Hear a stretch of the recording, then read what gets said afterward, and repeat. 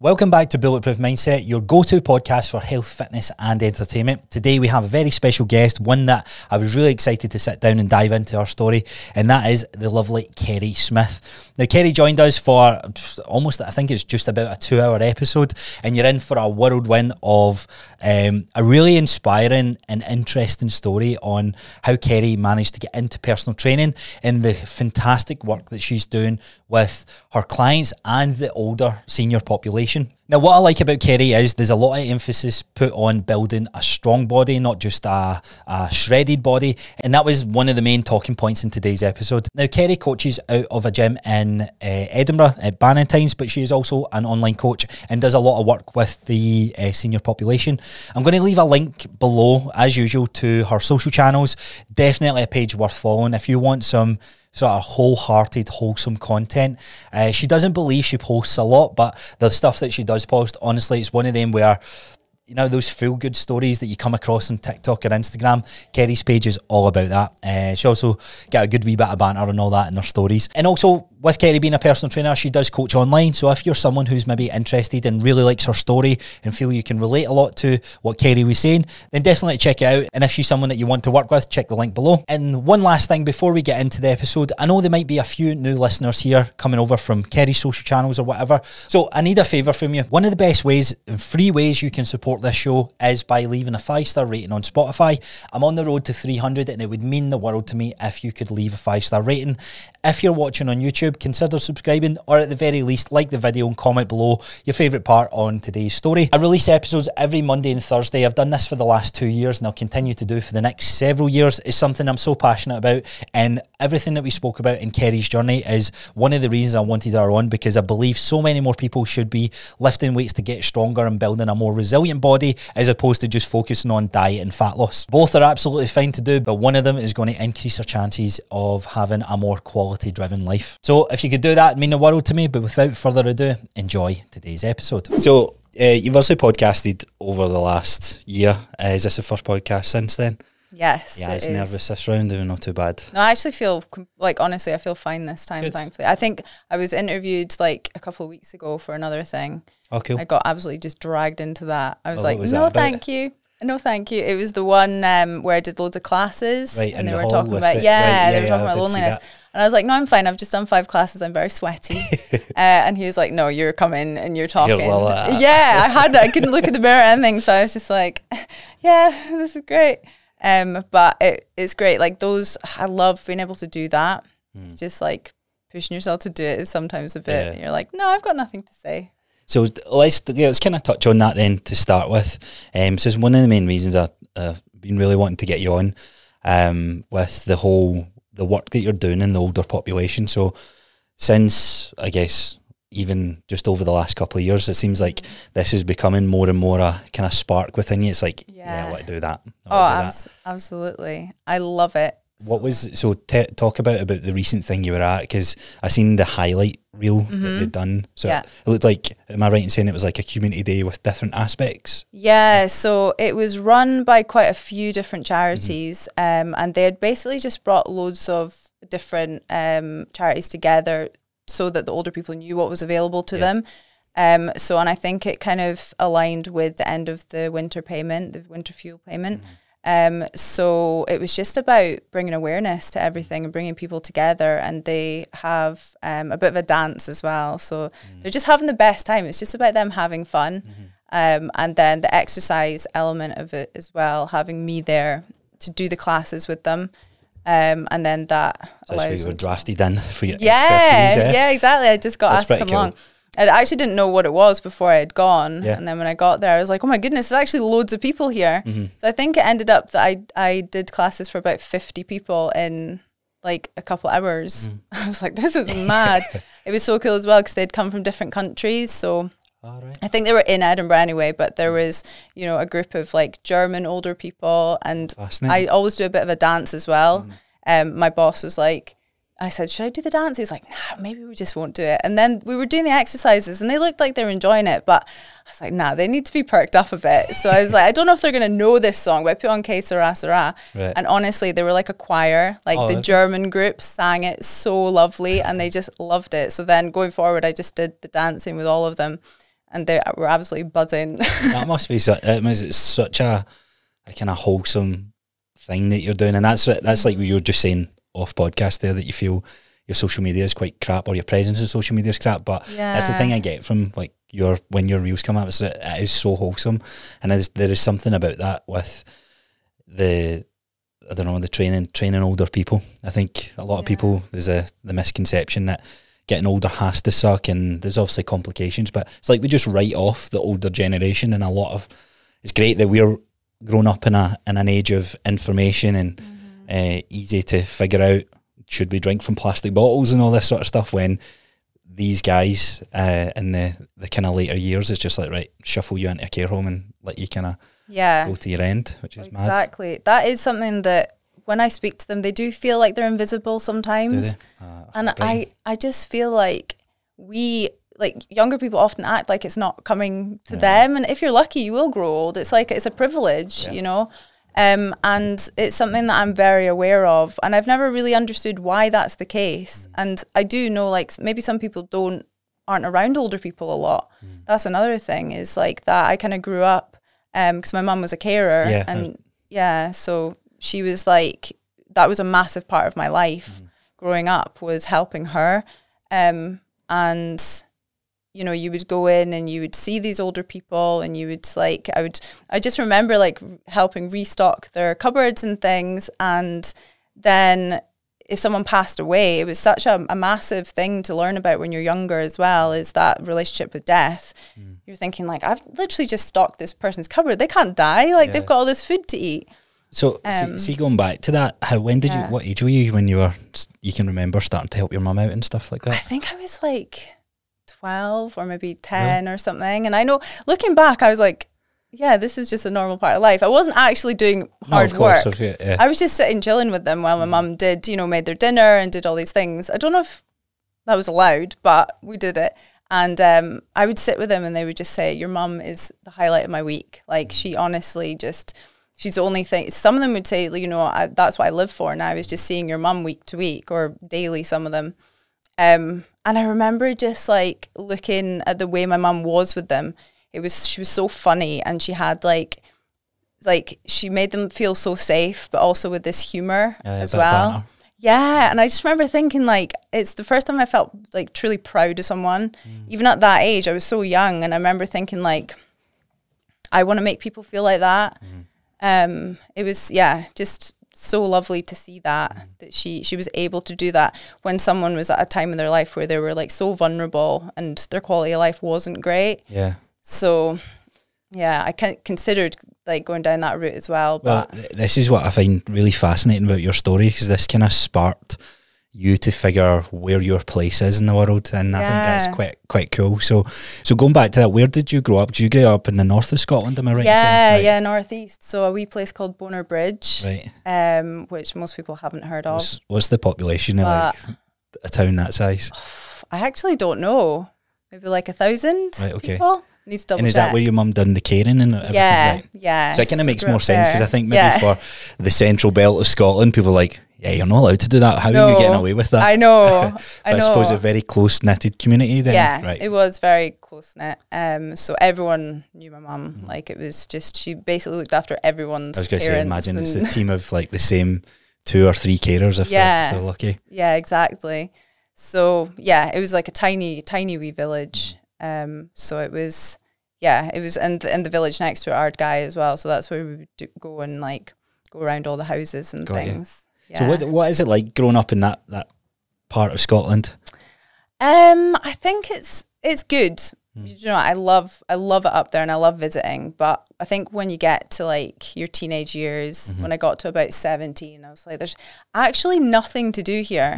You know, growing up, I remember going into like, we would phone numbers from the phone box, and that was like yes, this is entertainment. Yeah, it was like, what are we actually doing?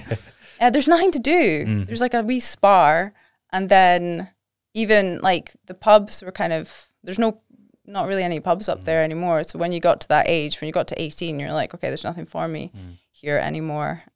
So I had to. So did you always have your eyes set on kind of moving out and moving away? Yeah, so I went to uni, so I applied to do social sciences at uni. So that was like, I knew that's what I want to do. But social sciences, again, it was one of those ones where you don't really understand what it is. It's like everything in a degree. So I knew that I was leaving, and at least it was going to get me, you know, into a city. So was that the main kind of driver? Yeah, it was uni. What's like, so obviously it sounds like your mum was a massive role model for you growing up, and obviously sadly she passed away then. What age did she pass away at? 54. No, what age were you, sorry? Oh, I was 27. Right, okay. So she passed away quite young. What was it? Was it anything to do health related? Yeah, so she had lung cancer that got caught really, really late. So she actually hadn't even officially been diagnosed when she got really ill. But so she got pretty ill. And then it was the same year, it was 2019, that she started to feel worse. Okay. And she was still caring, doing all these things, but you know, over time she was just kept getting signed off work and they thought it was like a pulled muscle and all these different things. And then we just knew something was wrong, and she went then for the scans and the x-rays, and it started to progress so quickly. So I think I had managed a bar before that. I was working in hospitality, and it was just at that point I was thinking, I need to get out. Like, what am I actually doing? And I was saying to her about like working with older people, and I said, you know, caring, and she was like, Kerry, darling, you are a very caring person, but I just don't think that you would enjoy that as a job. I don't think you're cut out for it. Is that what maybe do you think that's why you'd never pursued that initially? Oh, yeah. Was kind of fighting against it? Definitely. Interesting. Yeah, I think she knew it was maybe a little bit too hard to work for me. So I did consider it, because you think like that's maybe the only route would be going into a care home or something like that. So, but I'm really glad that I did actually get to tell her that I wanted to be a personal trainer, and that's the route I wanted to go down. I seen on your Instagram a couple of, I think the anniversary was a couple of months back, am I right in saying? Yeah, in July, yeah. And I think this is one of the kind of fascinating about the times that we grow up in, that technology, we can still have messages, video messages and all that, because you always hear in the old movies, it's like playing the same voicemail, but you still get texts from your mum that you often look back on. Absolutely. What's that like? Oh, and I wish voice notes were a thing back then. That's the thing that annoys me so much. And videos, even back then, videos weren't such a, you know, TikTok wasn't so much of a thing. Not that she would have been on TikTok, but doing the dances. Yeah, doing some sort of dance. But the messages, you know, when you see like someone's personality come through in it, I look back on them so much, and just because they do apply, they still apply now, you know. She was so funny. So I just like screenshot them and just imagine that she's sending them now, because she was quite like sentimental and very spiritual and all that. So she would say things like, you know, I'm always with you, my spirit's with you, and now I'm just thinking that I'm looking at it, like holding on to it. So yeah, she was a massive influence for me, like going into this. When you guys were growing up, what was the household like? So mum and dad together and all this sort of stuff? Yeah, mum and dad together. How did they move up to that part of the world? What's like their story? So they've always been up there in different parts. Yeah, they're like Highlanders through and through. Interesting. So yeah, my dad is 16 years older than my mum. All right. Player. But he worked on the rigs, so that was his, you know, everything he did when I was growing up. And then it's so difficult with that, because when you get laid off from that, it's a massive thing, and I think that was a massive thing for him. He actually went into caring as well. So yeah. So did that get, so I take it when they were shifting and moving the rigs and that sort of stuff, that's when that so it was onshore, and they closed it down. So then it's like you say, up there there's just nothing, like there's no other jobs. How do you pivot? Like you have to get up and live your life, kind of forced into another job. So he was looking after disabled people, so it was a different, you know, slightly different, but so he did that until he retired. And mum just continued to do her caring, and Yeah, that was... So it sounds like are you an only child?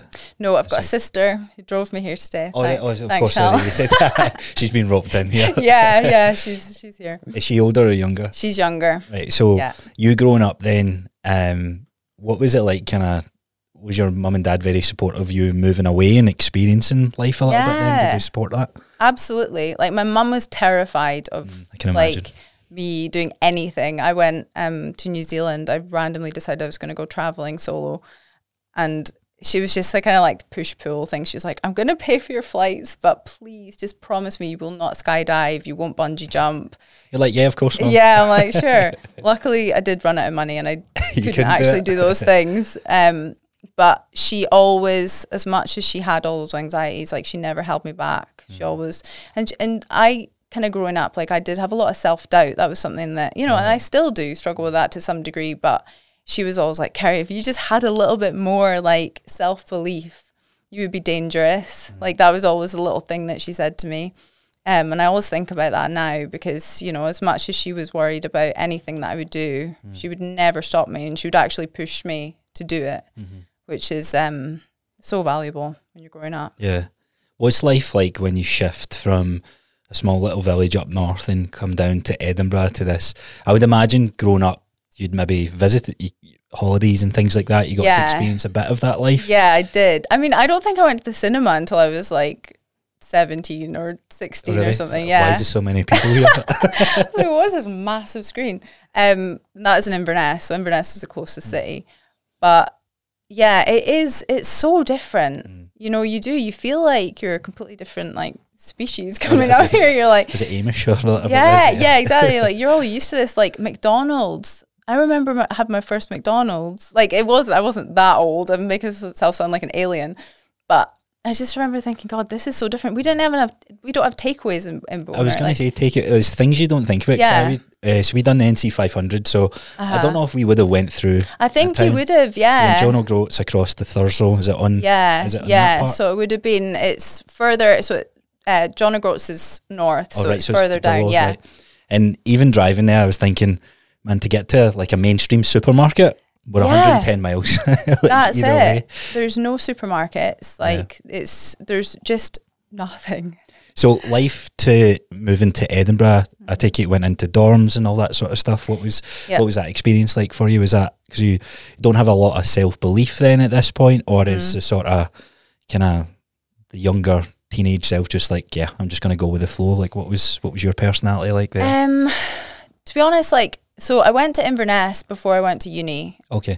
And I worked in a bar for the was that that time? Right. Yeah, so just before, which gave me a lot of confidence. But I think it actually made me feel like I was a little bit further forward with like my independence and all that.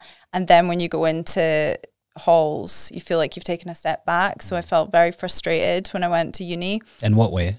I just felt like I was back like in school almost in a way. It was really strange. Like, you're in halls with loads of people. Yeah. And I'd experienced living in a flat and doing what I wanted and making money as well. Because when you go to uni, you're so skint. I was still working, but yeah, it was a bit of a weird one. The first year of uni, I did not enjoy it at all. I hated it. Really? Did you stick it through? I did. Right. I did. I graduated.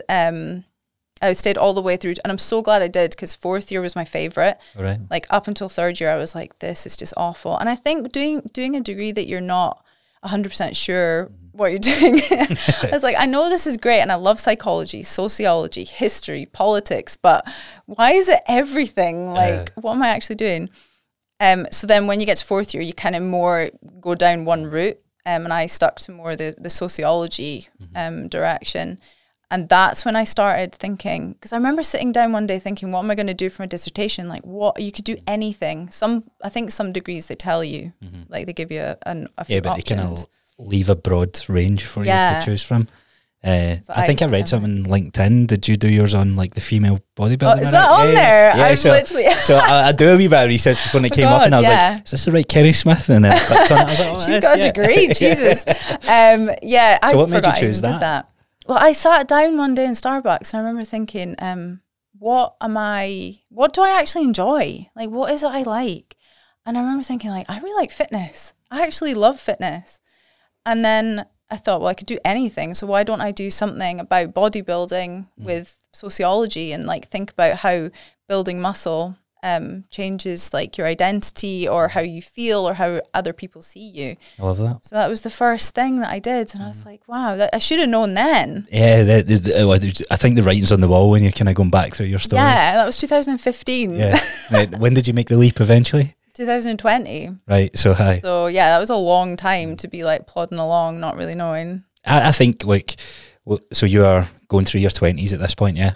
And yeah, I honestly think the more and more people I interact with and speak with, I didn't make the leap until I was 27, 28. Yeah. And the more I think of it, it's like, I could have made that sooner. I should have made that sooner. So I had, similar to you, when I was 17, 18, there was something with a mate wanted to do personal training. Yeah. But it's just like, nah, I can't really do that. But your 20s is all about experience, and I think you just evolve into that. Yeah, and you take it more seriously. I remember speaking to I met up with a guy, the tutor that ran the course, the PT qualification, and I said, I was 27, and I was like, am I too old? Just be honest. And he was like, absolutely not. Really? Because you think, like, you have this vision for what life will look like at 25 and 30. I'm actually curious, what did you think your life would look like being 25 years old or 30, grown up in maybe like a smaller village? I actually have no idea. Like, because I'm trying to think back to even what I thought I would do as a job. I remember I wanted to be a PE teacher. That was another thing. I should have known. Like, but it just went, because I think your teachers in school are so important as well. So I had a PE teacher that I loved, and then I had a PE teacher that I just didn't get on with very well, and then I just felt like I couldn't do it. So I think that maybe if that had continued, I would have actually gone down that route quicker. I was inspired by the PE teachers for sure. I just thought, what a cool job to have, like, just play sports all day. I know. Just have fun with fitness. So what's your experience with fitness then? Like, so I seen your skills with the football and all that sort of stuff. So is that where, like, what, talk us through, like, from childhood up till kind of uni, what was that side? Yeah, so I was always naturally just quite sporty. Like, I, like, growing up, it was always, my mum would, so Michelle, my sister, would be learning how to cook and sew and all of that. And my mum would say, I would just see Kerry's legs flying past the window doing cartwheels in the garden. So very energetic. Yeah, we were just so different. And now Michelle has those skills and I don't. I'm trying. But yeah, I was just always on the go. And like in school, I did like athletics and things, and I absolutely loved that. That's something I wished I continued. Did like high jump and triple jump and all of that. So did your school get to go anywhere with that sort of stuff? So that's an opportunity we kind of get a wee bit more of down here. We don't. I mean, you do the competitions like the North of Scotland stuff, like, and I went to all them, but then beyond that, there's no one really pushing you. I wish that I got just a little bit more of a push to continue that, because I just I couldn't do it by myself. So yeah, that was something that kind of stopped after high school.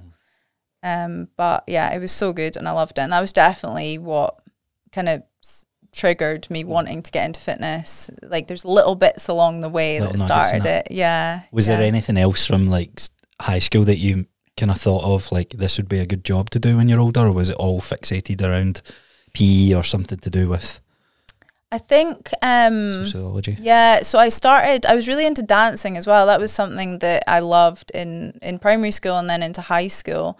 And it was, I think in primary school there was talk of me like going to dance school as well. But I was just, no one else was going to go, and I was like, I can't go by myself, this is too scary. And then I got to high school, and I remember I was like performing, like rehearsing for a performance, and I just got this weird feeling. It was like an electric shock through my body. I was like, that was really weird. What was that? And these things kept happening. And I couldn't physically like learn the dances because these weird things kept getting triggered. And then I went to the doctor and I got tests for so long, and they didn't know what it was for ages until it was 2018. I got diagnosed with epilepsy. I was having these tiny little seizures. But that actually stopped me being able to do any of the dance stuff. Yeah.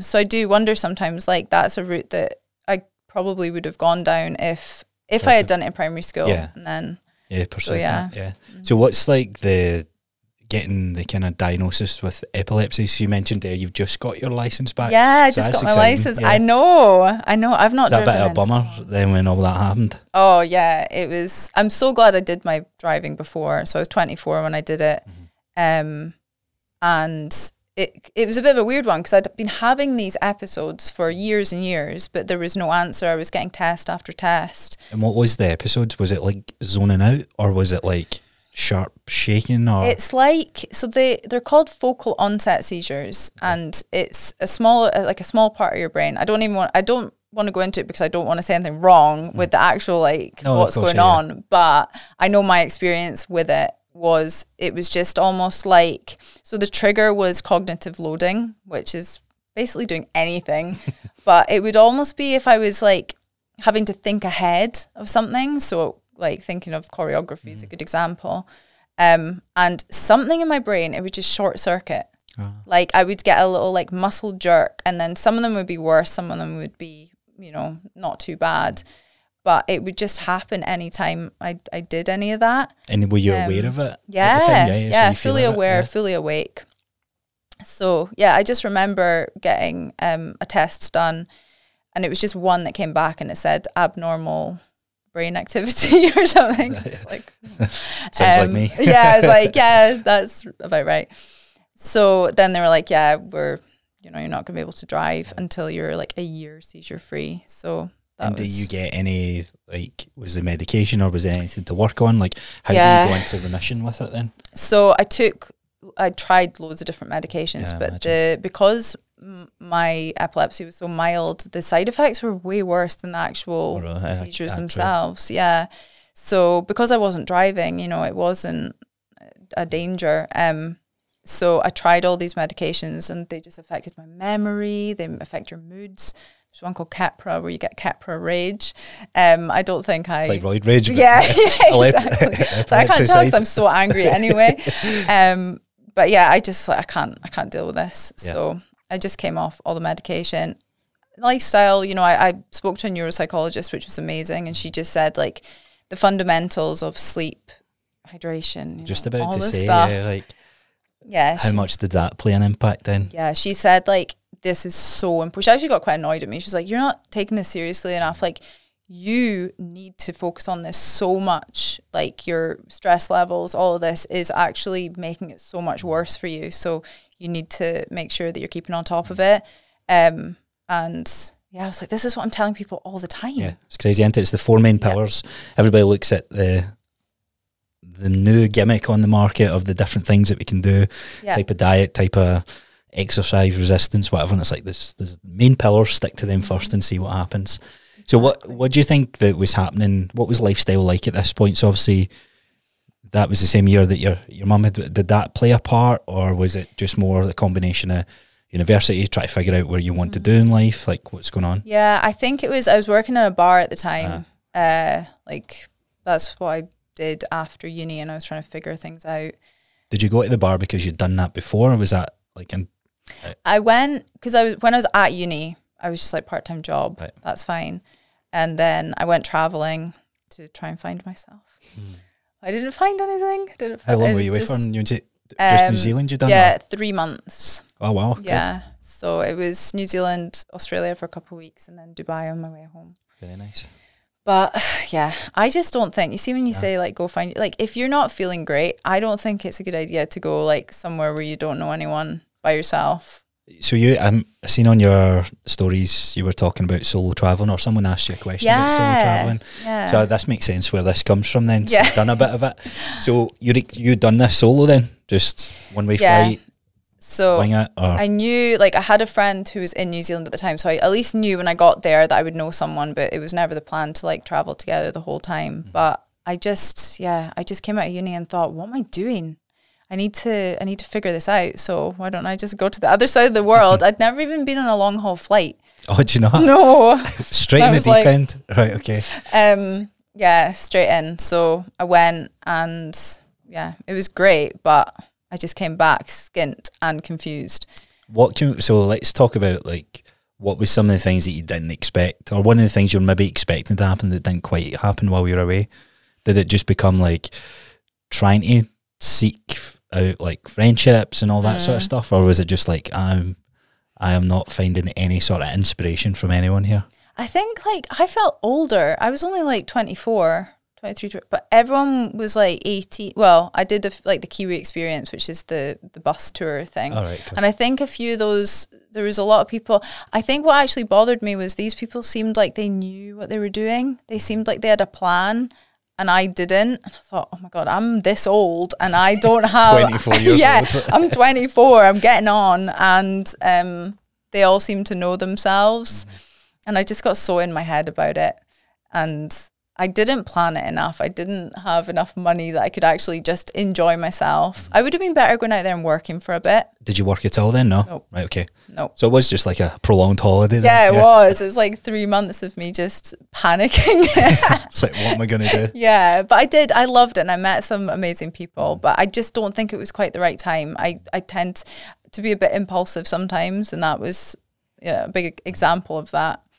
Coming back from that experience then, were you nervous? Were you feeling like a bit low and a bit of a, like this sort of like failure feeling and all that? Yeah. I was just feeling like, I think, well, the manager from the bar got in touch with me when I was on my way back and said, do you want to come back to the bar as a manager? And I just thought, okay, a bit of stability, you know, a bit of like an income would be something really good. Well, yeah. So I think that was just a bit of a comfort for me on my way back. So I thought I'll just go back to the bar and do that and just figure out, because something wasn't right and I had to figure out what that was. And you kind of look at everything in your life and you're figuring out. I was in a relationship at the time, actually, when I went away solo traveling. Right, okay. So that should have been a bit of an indicator that maybe that wasn't right, you know. I'm just going to disappear for were you planning on doing a year, or like was it, no. Did you just not know? Just go. I think because it was so last minute, I was like, I can afford to do 3 months. That's fine. Right, okay, so that number stuck. Yeah, every penny squeezed out to make that last exactly. Right, okay. Yeah, I was living on like, it's weird. The things in New Zealand that are cheap, that are expensive here, is like sushi and Domino's and what? Yeah, send me there. I was like, I like put on so much weight when I got back. Not a bad lifestyle. I know it was good. It's like tins of tuna and. Yeah, that's about it. Like noodles. Yeah, two cheap things here. So exactly. I'm assuming the relationship had ended while we were away, or no? Did that no, okay. it didn't end for a wee while actually. When I got back, because again, you don't look at these things. You always think it's something else, or and it probably was a combination of things. But yeah, that relationship lasted quite a while after. But it just wasn't. It wasn't the right time either. It was like I was just not sure what was going on in my life, you know. So. I had to take a step back, and I think I needed to go back to the bar as well to have that. I think if I started looking for, you know, the job that I really want or a career at that point, it would have just been too much pressure. Yeah. Oh, you tried with the traveling, like you tried to get answers and nothing was coming out, so no. Had to change the direction somehow. Yeah. So you come back, and then where are we in the timeline here? So what age are you when you come back and things like that? I think, I was about 24. Right, okay. I remember that because I was like, again, putting so much pressure on myself. I was like, I can't drive and I'm nearly 25. Like, what the hell? I actually never thought about that before, like how much pressure I put on myself on these silly like ages. How much would you give to be 25 again? I know.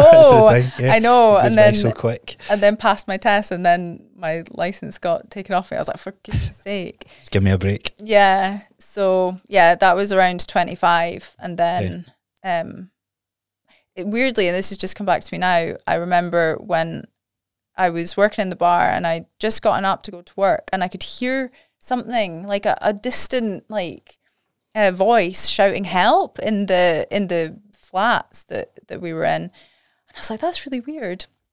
I swear someone's just shouted help. And there was I opened the door and I started shouting out the door like, you okay? Yeah, like, I don't know where this noise is coming from or who it is or what it is. And it was an older man that was up like the floor above, and he had fallen, and there was no one like replying to him. Bless him. And I went up and I sat with him, and he was like, his face was all black and blue, and phoned an ambulance, and I sat with him, and he was like, yeah, I've not seen anyone in like months, and I'm just like by myself. And I was like, how is this even possible? Like, there's people sitting that have no one. And And it was that was the moment that I was like, I'm going to start volunteering. And then, is this what sparked this, right? Yeah, so I hadn't even thought about that for so long, but that's a wee memory that starts to they just popped up there. That's so weird. But yeah, that you're right. Like, we go about this busy life trying to find our place in the world, and it can be quite overwhelming when you think about it. It's like, see, when you walk down like the high street or whatever, and you're like, every single person has their own life here. And like, holy shit, it's like, I'm not exactly a main character here. It's like, we all think we're main characters, but everyone's got their own individual life. So on to this kind of next chapter of your journey then, this event happens, but you start volunteering, and this is really where you start to find a bit of a purpose from the work that you're doing then, So what was it you volunteered for, and like where did the idea come from? Well, so we know where the idea come from, but choosing the right place, like, was it just how did I get involved with this? Yeah, I think I looked at a few, because after that had happened with that older man, I kind of thought, I was like, maybe I could just go and visit a few people in this building and I could like do their shopping for them. And then I thought, surely there's something more like official than that. It's probably not the best thing to do, just randomly knocking on people's doors. And then I looked it up and I found they're called Independent Age, and they do like befriending. So it's just going in and having a chat with somebody, just having a cup of tea. So I signed up for that, and you just put in like your interests and, you know, the kind of things you like to chat about, and then you just get matched up with somebody. So yeah, I got matched up with a man called John, who was 90 years old, and he had lost his wife, I think 2 or 3 years before. He didn't really have any family nearby. And then, just went and visited him one day. So this is like the first kind of interaction, or the first kind of like putting out there. So you mentioned earlier about your self-belief. Where is it at this point? Did you feel like your self-belief was just at a point where it's like, it doesn't matter what I believe, like I just need to do something. It's what I like to do. Is that where you were at? Absolutely. Were you nervous, or was there any sort of apprehension around this? Yeah, I was quite nervous, because I just kept thinking, like, I knew that I wanted to be, you know, working with older people in some way, but you still think, like, I think back to my mum, and I wanted to make people feel the way that she made them feel. I was like, maybe I just don't have that in me though. Like, maybe I'm not able to do that. I'm not like, I've not got that confidence in like the caring aspect that she had because of, you know, her job. So I was nervous going. I remember because I was with one of the volunteers, or the people that worked with the charity, and then we went in and I sat down. I had my little like badge on. It's like first day at school. And we just got chatting. So see, just a little sidetrack, see the bar work that you were doing in bar management, what's that like in a day-to-day job? Because that must build some sort of skills in that same direction, I would imagine. Or is it just that chaotic? That what was the bar like? Because you get different type of bars, of course. It was a nice bar. Right, okay. It was a nice bar, a gin bar, in Edinburgh as well, in the city centre. So it makes you like, you know, you're speaking to strangers every day. Yeah, exactly. And there would be moments where you would see people that would come and they would be by themselves, and there would definitely be times when I'd be like, it's so nice being able to chat to somebody one-on-one and like in a relaxed environment. And I remember thinking as well, it's good that, you know, if you see someone drinking by themselves at the bar, you might think, oh, why are they by themselves? But at least they're not at home drinking by themselves. I think it's quite a good thing sometimes. And I'd started volunteering before the elderly charity for people with addiction, like that had been affected by addiction. I remember them saying that as well. It's like, it's the people at home that, you know, that are affected the worst. Yeah, exactly. Got nothing else going for them. What made you go down like the charity route and kind of giving back? Is that, you ever wondered like where that kind of wholehearted giving back comes from? I'm not sure, to be honest. I think it's just that I knew that I wanted to help people in some way, and I wanted to figure out what that looked like without then, you know, getting a job in that area and thinking, God, I can't do this. Feel trapped. So doing, like, there's so many voluntary positions, and I think it's so valuable just to see like how other people are living as well. It gives you so much perspective. I would go and visit this woman who, you know, was affected by alcohol and drug addiction. So it was like going in and sitting with her and hearing, you know, what her daily life was like. And it makes you appreciate so much, you know, everything. And just being able to bring something to their life, even for that hour that you're sitting there with them, and being able to, you know, just have a chat, and you get to know them so well over that time. Yeah. There's obviously two things that sort of happens, and this is a good skill to have as a personal trainer, is not wearing the weight of maybe the problems that you're hearing from clients or whoever you're interacting with. How have you found that over? Do you think all that resilience was maybe built up through seeing your mum and dealing with like someone passing away when you're so young, and just being like, right, okay, it's a circle of life, we can mourn and grieve and all that sort of stuff, but not taking it so personally? How have you managed to balance that?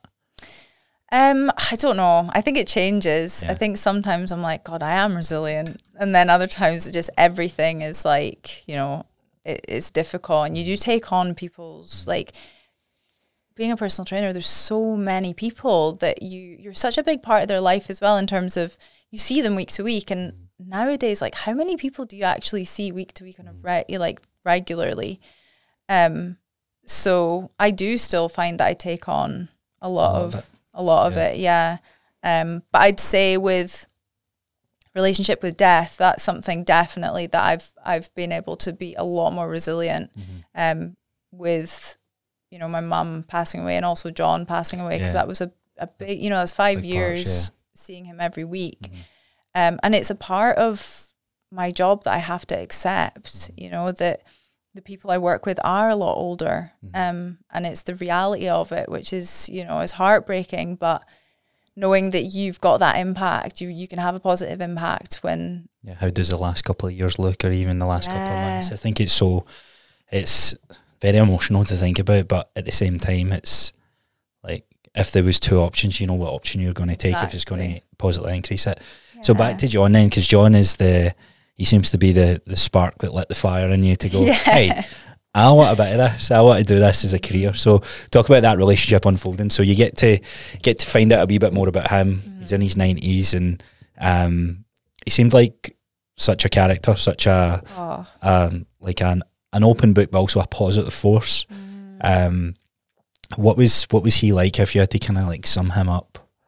John, he was just so somebody who's in their 90s, like, you do find sometimes that they don't talk about their emotions so much, but John just wasn't like that. He was really sentimental, and he was just had such a softness to him, you know, and he was always coming up with inventions. I would go in and he would just be like, right, so I've bought a banjolele, and I was like, what is that? It would just be like random instruments, or he'd be like, I've figured out a new exercise that I can do, and he'd start like throwing a ball, like a yoga ball, off the wall, which actually fell on top of me doing that, trying to show me. I think he was trying to show off. He could have been the first LA pioneer of high rocks when you think about it. Yeah, I know. It's the wall balls. It's a wall ball. Yeah, exactly. So he was absolutely nailing this ball off the wall, and then maybe just was showing off too much and then fell, but he was fine.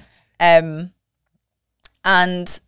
he was just something else. He was always trying to do something. He was always just had this positivity that I couldn't believe it.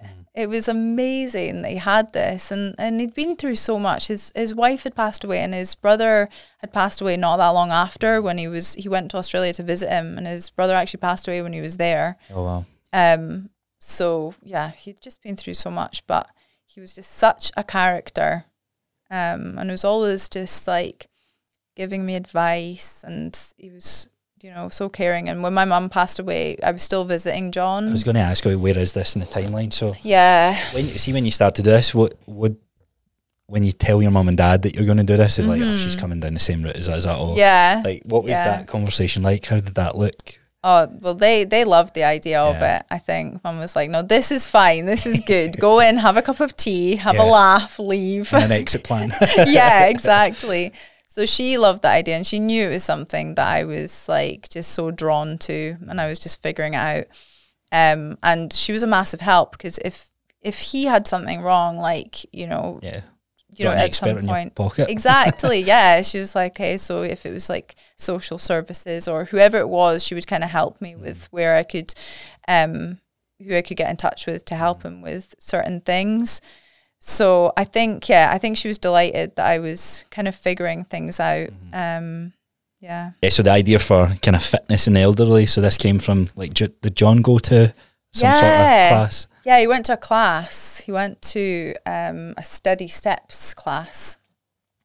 And he came back and he said, yep, so I've been to an exercise class. And I was like, wow, that's amazing. Like, what were you doing? Yeah, he was like, well, we were marching. We were all sitting, but we were marching and we were imagining that we were marching up a hill. And there was a guy just in front of us and he was really funny. And he was just saying, you know, you're climbing like Mount Everest or something. And I thought, that someone's doing that as a job. Yeah, that sounds really cool. I want to do that. And then he said afterwards, I just had, we had tea and biscuits. And he said, I loved it. And he said, I just loved that. I got to be around people and I got to have a chat with people as well after. And that was a massive part for him, was the social aspect of it. So then I thought, oh my God, like fitness and then working with older people as well. I can do that. I could definitely do that. Yeah. And it just came to me like. So what was your journey like after that then? Did you reach out to find who was doing that, or did you just go, right, let me get PT in somewhere? Yeah, it was just personal training. I thought, I'm not going to get ahead of myself because I think I really wanted to protect that as well. I was worried if I jumped into it and I didn't like it, because that was like, I might cut ties with. Yeah. So I thought I'll become a personal trainer and I'll just figure it out from there. So I met up with that tutor and I said, look, I think I'm too old to do this, but I want to be a personal trainer and I want to help older people. And he was like, wow, no one ever knows their niche like before they even do it. But it was the plan from the get-go. And yeah, and then I just did my PT and then worked in a gym and just started just trying to be a better PT. Obviously, it was around lockdown. That, yeah, it was around lockdown.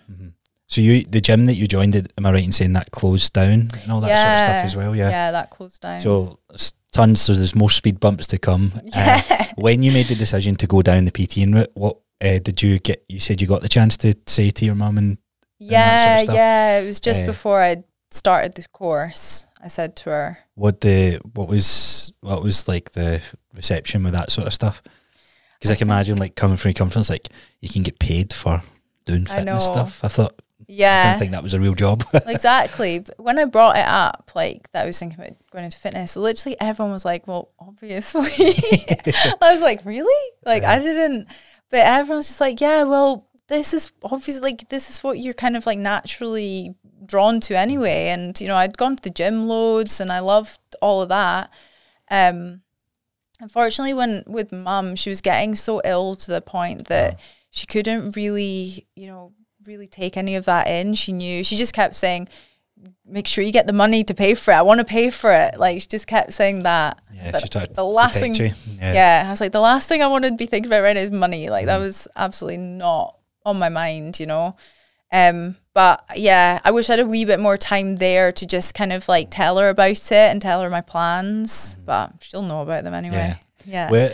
Was that quite difficult to deal with, being so far away? Was there ever a part within you that wanted to move home during this whole time? Yeah.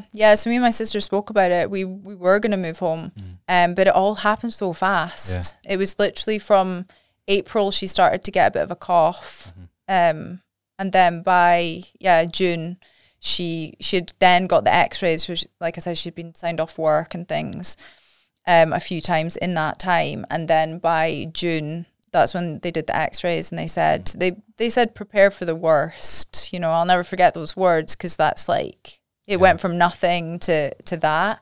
So she passed away on the 1st of July, and it'd only been a few weeks that we had kind of known that it was that bad.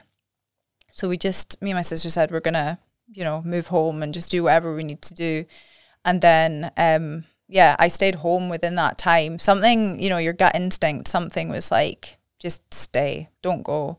Because I was like, I could do with going back and working for a little bit and then coming back, but my gut was just like, don't leave. So I was imagine the hold and how torn you can be of like, what do you do? Like, do you go live your life and do your thing because that's what mum's pushing you to do, or like is there an instinctual thing of like hanging around here? Yeah, because there was part of me that was like, it can't be that bad. Like, you know, she can't be that ill. That these next few weeks are going to matter that much. But were you in disbelief when it happened? Because your mum was really young. When you think about it. Absolutely in shock, like completely in shock by it all, because we didn't even, you know, when you think about cancer, you do imagine more of like a long, chemo, going through all that. And she hadn't even been diagnosed. So, you know, when I was with her, and she kept saying, she's like, Kerry, you're like my bodyguard. You just won't, I can't shake you off. It's like, I don't know what it is, Mom, but I just can't leave your side. Yeah. Like, are you spiritual? Yeah, definitely. You always been spiritual, or has that became more? No, I always have been. Right. Always have been. My mum always she lost her brother when she was really young, and I think there was always that belief, you know, that everyone energy stays around and they're always watching over you, and so we kind of grew up with that as well. So it was nice to, you know, to believe that as well now. So when the day that she passed away, what was that like for you guys as a family? I can imagine extremely heartbreaking. It's crazy. It's just, you know, it's that thing of like when you step out the door and everyone's living their life and life just goes on and you're looking around, you're like, wait a second, no, like how does it, people not know like what's just happened? Literally my world's just like falling apart.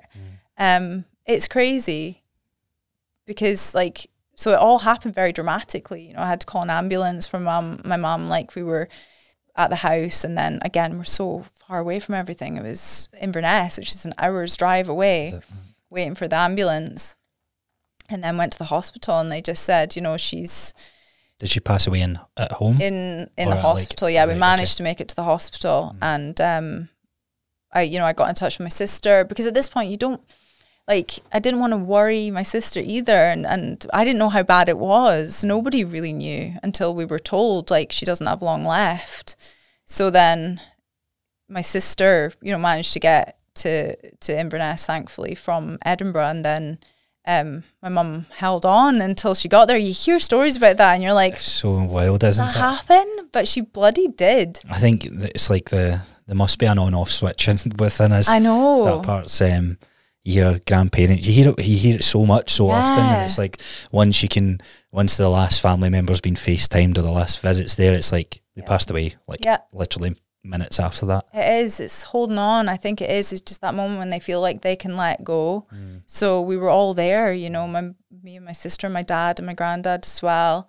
Is it your granddad, your mum's? Yeah, my mum's stepdad. Okay. Yeah. So how did he cope with that? So I imagine like losing a daughter, you always you can't expect the parent to pass away first, but I think you're in your kind of mid 20s, you still don't expect it that young. No, exactly. I think we were all, it was just shock. Like that was the main thing, to comprehend that. It was just like we hadn't even had the chance to accept that she was ill, really. And then when that all happened, it was just, you just don't even know how to react, and everyone copes differently as well. So I've seen you made a few posts about sort of grief and all that, because you then experienced another one that was pretty kind of hard hitting in your life. The grief or the coping of grief during this period of time, what did that look like for you? Was it sort of, were you thrown back to the deep end of, right, I need to get my shit figured out, I need to do that, and did that become a distraction, or did you allow yourself time? Yeah, so I was due to start the PT course in November, and Mum passed away in July. So a lot of people did say, like, you know, just put it off, like, just wait because you're not in a good place. I would have lost the plot if I didn't have that distraction and that direction, because again, like, the direction was something that I was looking for so long. And it was so, I mean, I don't remember anything I learned in that time, because I was just on autopilot. I was just trying to survive. But like, my coping mechanism is keeping busy, 100%. Like, I just function so much better when I'm busy. When there's that space to think too much about it all, I think I would have it wouldn't have been good for me. I think this is a hard concept for most people to grasp, that everyone does deal with grief differently. Absolutely. You see what happened in the CrossFit games and stuff like that. So one of the athletes died in the event, right? Yeah, I did see that. So there's all this controversy around whether the event should go ahead or not. So a bunch of athletes pulled out, a bunch of them stuck in it. And from the outside looking in, you're like, how can you still continue with an event where someone's physically died in it? Then they released, a lot of them released the documentary, and the money raised would go to the family of the Lazar who passed away. But watching this kind of hit home for me. I was like, wow, actually, there's so many different ways to deal with grief, because these guys were like, look, I'm not competing to get my best time, but this is my way of coping. I need to be getting my heart rate elevated, doing or focusing on this one thing, and this is going to allow me to cope with this. I had a guest on a couple of month or so ago, and she lost her mum, and she was like, I don't know if I've really dealt with it, but when I've been competing in my high rocks races and that, it's just like, I found myself, that's where I think about her the most. And I was like, well, when you think about it, that's your way of coping with it. So for you, like, the autopilot part might have been that too. Yeah, you can't judge people, you know. If I think some people feel guilty if they look like they're living life after someone passes away, but if that is your way of coping, then, you know, it doesn't mean, and also, like, if you see someone, they look like they're fine, it doesn't mean they're fine either, you know. It's just like, because they're smiling, yeah, just because they're on social media, like, it's just you don't. And it is something like showing that part of it as well is important, I think, about being honest about it and talking about it. Because a lot of people, I think when you're grieving, a lot of people, they don't want to kind of talk about it, and they don't want to bring it up in case they upset you. And some people maybe don't want that, but I just knew from the moment it happened that I wanted to kind of create that safe space for people to ask questions, you know, because we all experience it at some point in our lives. And it's a shame that the people that are going through it feel like it's like that kind of, it's like a touchy subject, isn't it? Yeah, and it just makes you feel more alone.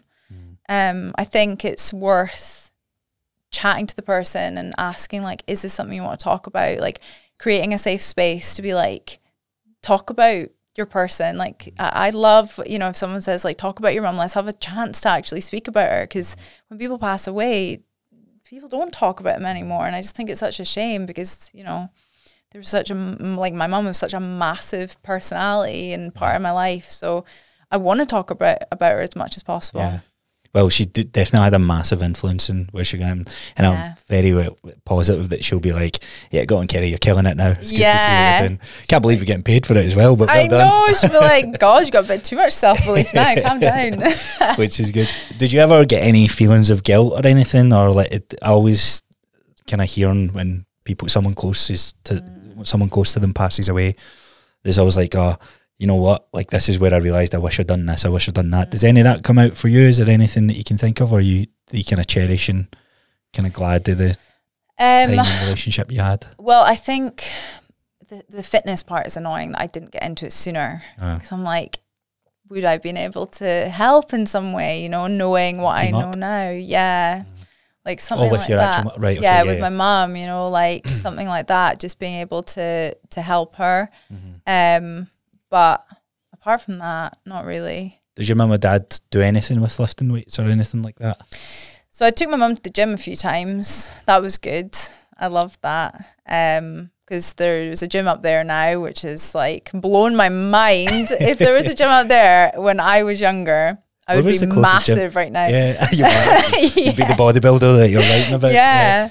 What was the closest gym growing up? Did you even know like what a gym setting was? Like, I know. Yeah, we did get taken to a gym once, I think. Like, got on the bus and off we went.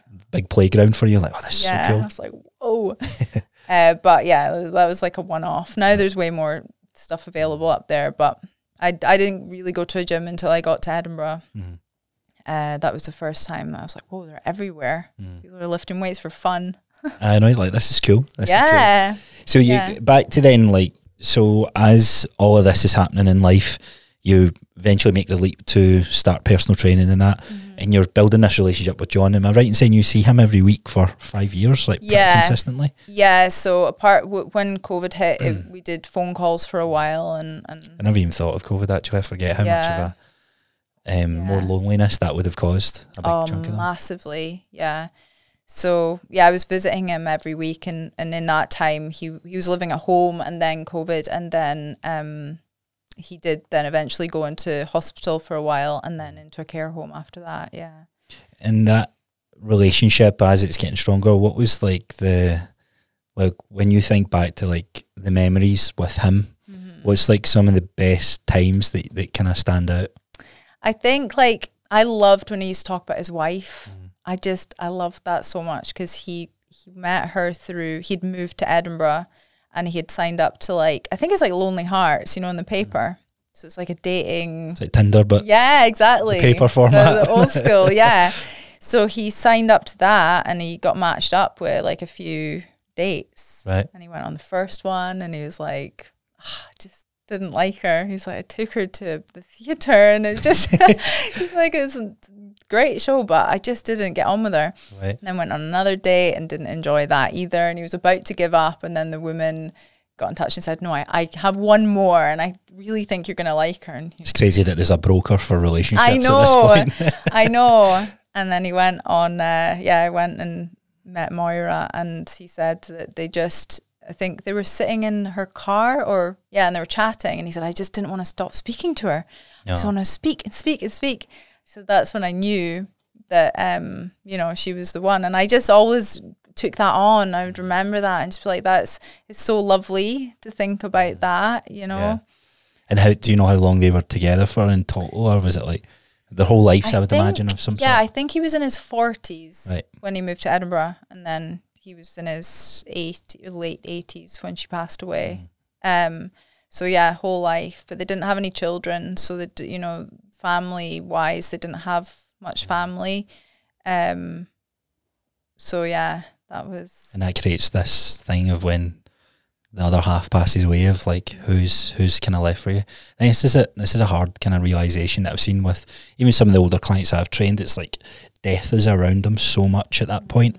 And that's why it's important to have like a bit of resilience around some sort of, or some coping mechanism around grief. What do you think his came from? His resilience? Yeah, because it sounds like, I mean, because see, when you think about it, like I would imagine you've came across quite a few of these types of people that, and this isn't kind of pointing the finger at all, but it's just like there's so much of their friends dying, their family members dying, that they're so beat up from life, and it can be extremely hard to go, right, but you're still alive, come on, let's get up and keep punching. And you hear of stories like John and it's like, I wonder where that comes from. His mindset, like his outlook, I think he had, like, he grew up, his parents, I think they were both dentists. Right, okay. In the army. I can't remember if his mum or his dad was, but, he went through a lot. He moved around a lot. And I think it was just that those times, they go through so much. When you think about being alive when the war was on, like, that's crazy. That's, we can't even comprehend that, being, actually in amongst it is. Yeah. So I just think, I think he's always been like that. I got that impression that he was just always such a positive, lovely, warm guy. And I think towards, in his later years when he did experience all of it, he just must have thought, this is what life is like now, and I need to just like keep going. And he just kept making plans for the future. There was never a point where he thought like, well, I'll maybe like calm down now. And what was some of the wildest plans that you've seen, you'd heard them sort of? Well, it was his inventions that he was planning. He had it in it. He was so sure he was going to create like this. It was like a little mobility scooter that he could go around the house in. And he was, writing up the plans and everything. And he, he had a drive and a goal. Yeah, he was so intelligent, and for his birthday, like I remember he was watching was it Countdown, and he said there was tapas came up. He's like, I want to try tapas. So we went out for tapas for his 90th birthday, me and him and my sister. And it was just always things like that, he was always just had this little spark that, nothing would hold him back. Even by that point, he was quite mobile at that point, but then he kind of lost his mobility a little bit not long after that. But still, he would say, right, I want to go to the theatre for my birthday. So we went to the theatre. The lack of mobility and stuff like that, what happened there? If you Don't mind me asking. He just started to get ill. I think it was over the time of lockdown. Right. He started to get more ill and went into hospital. And then, you know, it's what happens is then going forward, if they're immobile for too long and in hospital, and then your mind, you know, your mental health, really, you struggle with that as well. So I think a lot of that happened when he was in hospital and then went into the care home. And what's that like for you, kind of seeing this man on a week-to-week basis? It's kind of fulfilling you and all this sort of stuff. I'd imagine there would be a point and you're like, okay, his health is deteriorating here, and there could be a time where he goes pretty soon, or was it unexpected again? No, it was actually, I don't know, it was really weird when I would visit him. The way he was talking, it was almost like he knew. You know, he started saying like, Kerry, I'm just so glad that I met you, and just things that he didn't really say. You know, he was, like I say, he was sentimental, and he was very like that, but there was something just different in the maybe a few months before it happened. And I was so lucky because I got a call from, there was kind of a few of us that would go visit him. There would be myself and his cleaner, or who used to be his cleaner, his hairdresser. So we were kind of in touch, and I got a call saying that he had had a stroke. Right. But I just feel so lucky because I then got to go and sit with him. Me and my sister, I'd drag my sister along everywhere, but she was a massive part of it as well. And we sat by his bed and played ABBA because, you know, we would always play. He loved ABBA. Doing his exercise sessions. So we put that on and just sat with him. And he was there, but he didn't quite know what was going on. Yeah.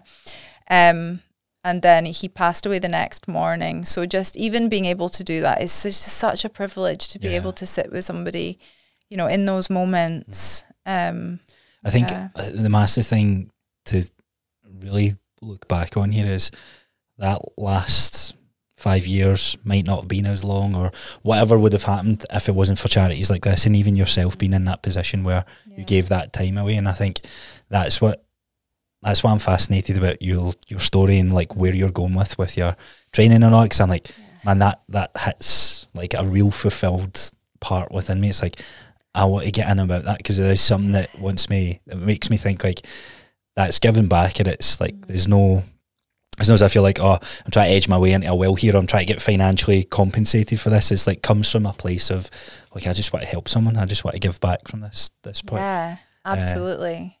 And striking the balance about like doing it full time as a career, and then, you know, being able to live as well. Of course. And that's the hard part of it, the whole, I know, how charitable can you be with there, but there's different ways, and we'll come on to that.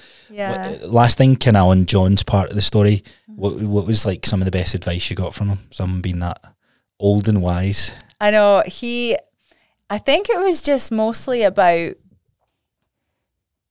just always having hope, you know, just always being hopeful of what you can do. And he would say, like, when he was in the care home, he would ask me to, you know, maybe go look for something that he had misplaced, but he would say, Kerry, what I would do to be able to get up and just look in that cupboard right now by myself. And that, you know, you just don't think about that, or you say what I would give to be able to go out and run about and walk and drive and all these things, you know. It's just that perspective, you know. We think, oh, I've got to get up and like do whatever. Did this make you aware of your mortality and your kind of quality of life and the importance of health? Oh, absolutely. Massively. Working with older people in general, it does, because they've all got different abilities, so it really kind of opens your eyes to the different things people struggle with, you know, that we take for granted. It's like we all think like we've got 99 problems and stresses on our plate, but as soon as kind of our health's affected, there's only one that we care about at that point, and it becomes the driver of like, fuck all that. Like I wish I'd done something with this. So the fitness side of things and starting to work with the kind of older population, do you get to do a bit of that with John then? Is that quite fun? Yeah, so he was the kind of 10 more reps, come on. He was the guinea pig. He's like, you're meant to be here for a cup of tea, and he's sweating his pan in. I know. He's like, I didn't sign up for this. We started doing, it was more when he he was in the care home that we started doing those things, and he had a physio go in, which was quite good because I then kind of give me that mentorship in the way, like, of what to do. Using and I felt more comfortable doing that as well. I'd done my senior fitness qualification and all that stuff, but it still doesn't. Big smart stuff, isn't like, it? It's like, great, I've got like a book that tells me, but this person in front of me, everyone's so different. So it was just a case of like seeing what he could do, and that's probably the biggest thing. It's like seeing what the person in front of you can do, because it might say, you know, written down, they shouldn't be doing this, or they should be doing this. You have to train to failure. Yeah, exactly. Like, hang on. We've got some other issues that we need to address. Yeah. So I just started trying things out, and then that's when like I started putting music on and doing a bit of dancing as well. And I was like, God, dancing is just it's just movement, but he's actually enjoying it. Yeah. So I had that as when I was kind of looking at it. So I've heard you. I think you said this before. It's like, the importance of actually playing music during your sessions, because I forget, like, even from a generational impact, our kind of grands and grandpas and the older population, music was a big factor of their social life. Ours is scrolling on our phone and looking at TikToks and stuff, but for them it was songs, and that brings back memories and all this sort of stuff. And I heard when I don't know if it was a story post or one of the posts that you put up, or even just one of the classes, I thought, I didn't even think about that, of how powerful kind of music can be from them. Honestly, when I have, even today, I'll get them doing like resistance band exercises, but if a song comes on that they enjoy, it's like I'm torturing them, not allowing them to dance. You know, they'll have the band wrapped around their legs and they're like just wanting to get up. Yeah.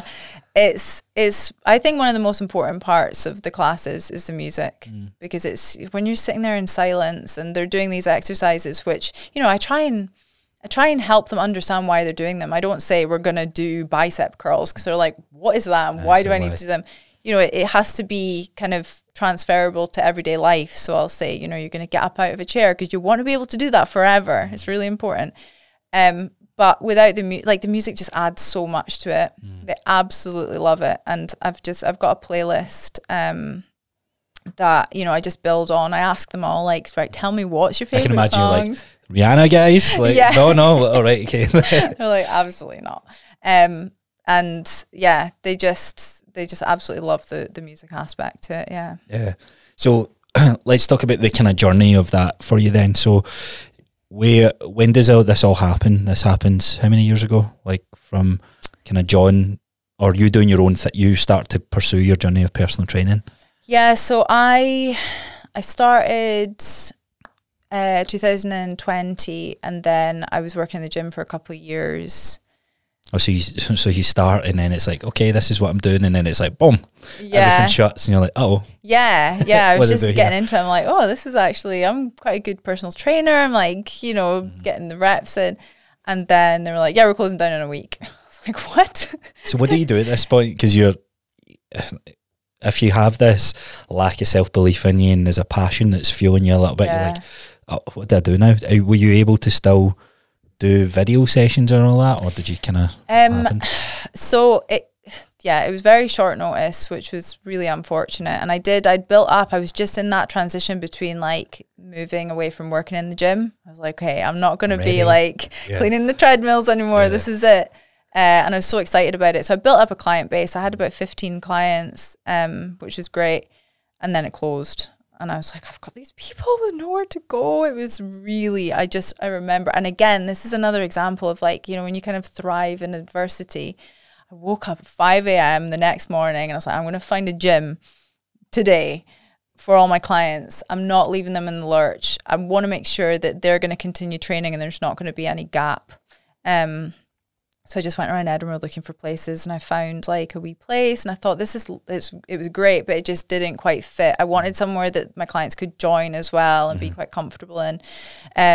So that's then when I found Bannatynes, and I decided that I would go there for however long. So your gym closed. Did it close because of, like, as a byproduct because of COVID, or did it just close it was just they just said it wasn't a viable business anymore. But it's such a hard market. It's why one of the reasons I never ran this as an open gym, because I kind of, when you do the numbers and the math and what it takes, it's like you kind of need a lot of staff and a lot of management, and it's like that takes you away from what you want to do, and I always say like gyms are like, it's like it gives us the ability to train and help impact people's lives, but running a gym is you're caring about that member number and the money coming in to keep the place afloat, and it kind of takes you away from what you're so far removed. But it was actually, so I still work for that same company. They said, you know, we still want to keep people on for the community outreach stuff.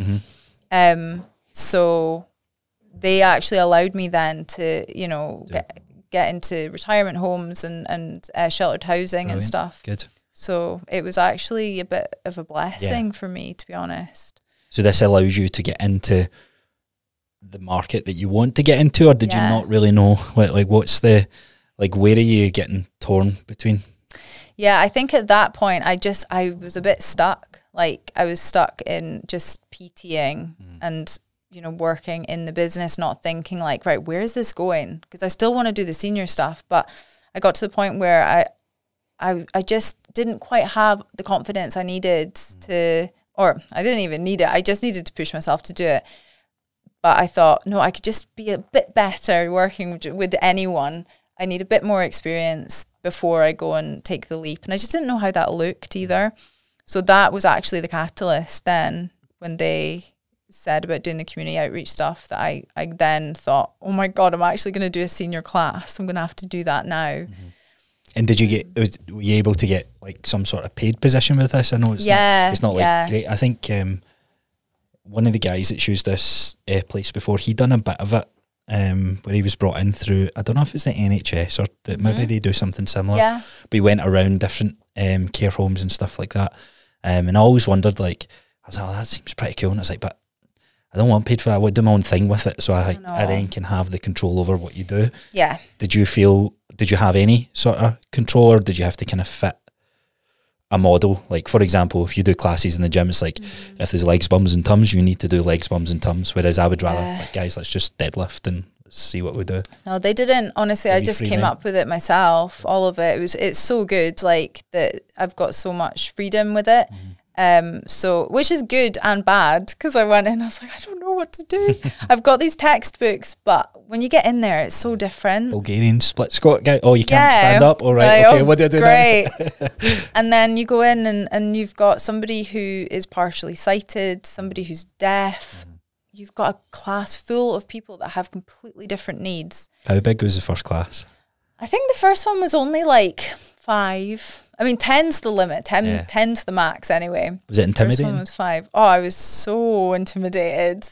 So what had you done classes before? Like that sort of class? Yeah, in the gym I'd done. That's quite intimidating as well. It is. You're like, oh, I know I'm meant to be the fitness expert here, but I'm quite nervous. I know. Yeah, that was the number one thing I was nervous about, starting in a gym, standing up in front of everyone and doing it. It's like a performance. I know. Yeah. It's like you're centre stage and everyone's looking at you. Yeah. So yeah, then doing it for the seniors, I was like, oh God, what if they just don't like me? Also, what if they think, like, what is she talking about? She doesn't know what it's like, you know, to be older. Yeah. It's one thing I've always thought about, like, how can I communicate this effectively to my older clients, that I know I'm saying this to better their quality of life, and I know you guys are like, oh, but you're only 30, like, come on, like, like, what do you know? But it's like, the thing that you'll have now is proof and confidence that you've done a little bit of this with other people and you've seen the positive impact it can have, so you can draw to that. But starting out, you're like, here, I don't know, like, it might put you in an early grave. We don't know what's going to happen. Who knows? Here. Let's just like try it out. Like, honestly, the main thing is that you show that you care. Like, I was just about to say, I bet you the feeling was nothing to do with the class, but more that you were there and you created an environment for them to have fun. Yeah, and that you can show that you want to be there, because that's other things I've heard is they've all been to classes before and they said, yeah, it was okay, but the person didn't really look like they wanted to be there. And I think, you know, every personal trainer, every fitness instructor has their own thing that they're passionate about, and if that's not your thing, then I wouldn't recommend doing it, because your clients can sense it. So them just knowing that you care and getting to know them on an individual basis is so important, so you understand, like, which ear is their good ear for you to speak into, and you know, what you can do to adapt it so they don't feel left out. If you're playing a game where if someone's partially sighted and you're trying to throw something into a circle, you know, like, I know if I'm standing there that you know, Kathy can see me, or she can at least kind of get an idea of where the circle is. So it's like these little things that you can only learn by spending time with them and interacting with them, you know, and like getting to know them. How much do you see yourself being very similar to your mum in these sort of environments? Yeah, I do see myself being very similar. Like even now, like the banter and all that. Yeah, I'm used to that. That's it. It's like having that humor in a situation where, you know, people maybe exercise is intimidating for anyone, I think. Like, so when people come in and they're really nervous, just having that banter, having that bit of humor, and everyone taking the piss out of each other is great. And that's what my mum used to do, you know. It was just like, it didn't matter if she was going in to, you know, bath them or something. She would, you know, make jokes about whatever it was that you know, would make them laugh. Appreciate that. I think you said something earlier on that I would imagine the kind of senior population feel as well. It's like, oh, we need to be very fragile around you. We need to kind of care. We don't want to like dive deeper into it because you might be, I don't know, you don't want to upset them. Yeah. But a lot of them will probably craving that attention because it can be so lonesome.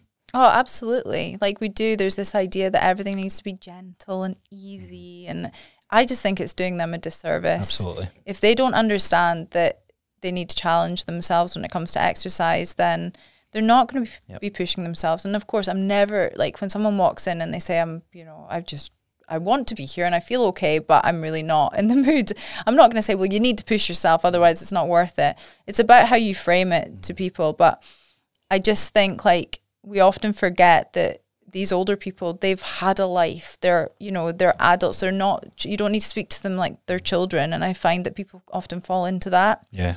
So that's the same in the caring world though as well. Like I don't want to say jobs work because I imagine everyone's got the right intention, but it's maybe just how they've been crafted as an individual has kind of led them to a couple of bad experiences and then writing everyone off with the same thing. Yeah. So I want to talk about like misconceptions. Oh yeah. So what have you kind of found that some of the most common misconceptions are with, especially as we age? Because I love this conversation and I think I hate it's like, oh, you wait till you get to my age and wait to this, and it's such a frustrating phrase to hear. I understand it. I've got a lot of compassion and a wee bit of empathy towards, because we're maybe a wee bit more well informed these days. But what's some of the things that come out that you've found with, maybe even tell us some of the stories that you've found with cognitive awareness and ability for some of the guys that you've kind of seen? I mean, the main thing is that people accept that their mind and their body's going to deteriorate as they age, and that just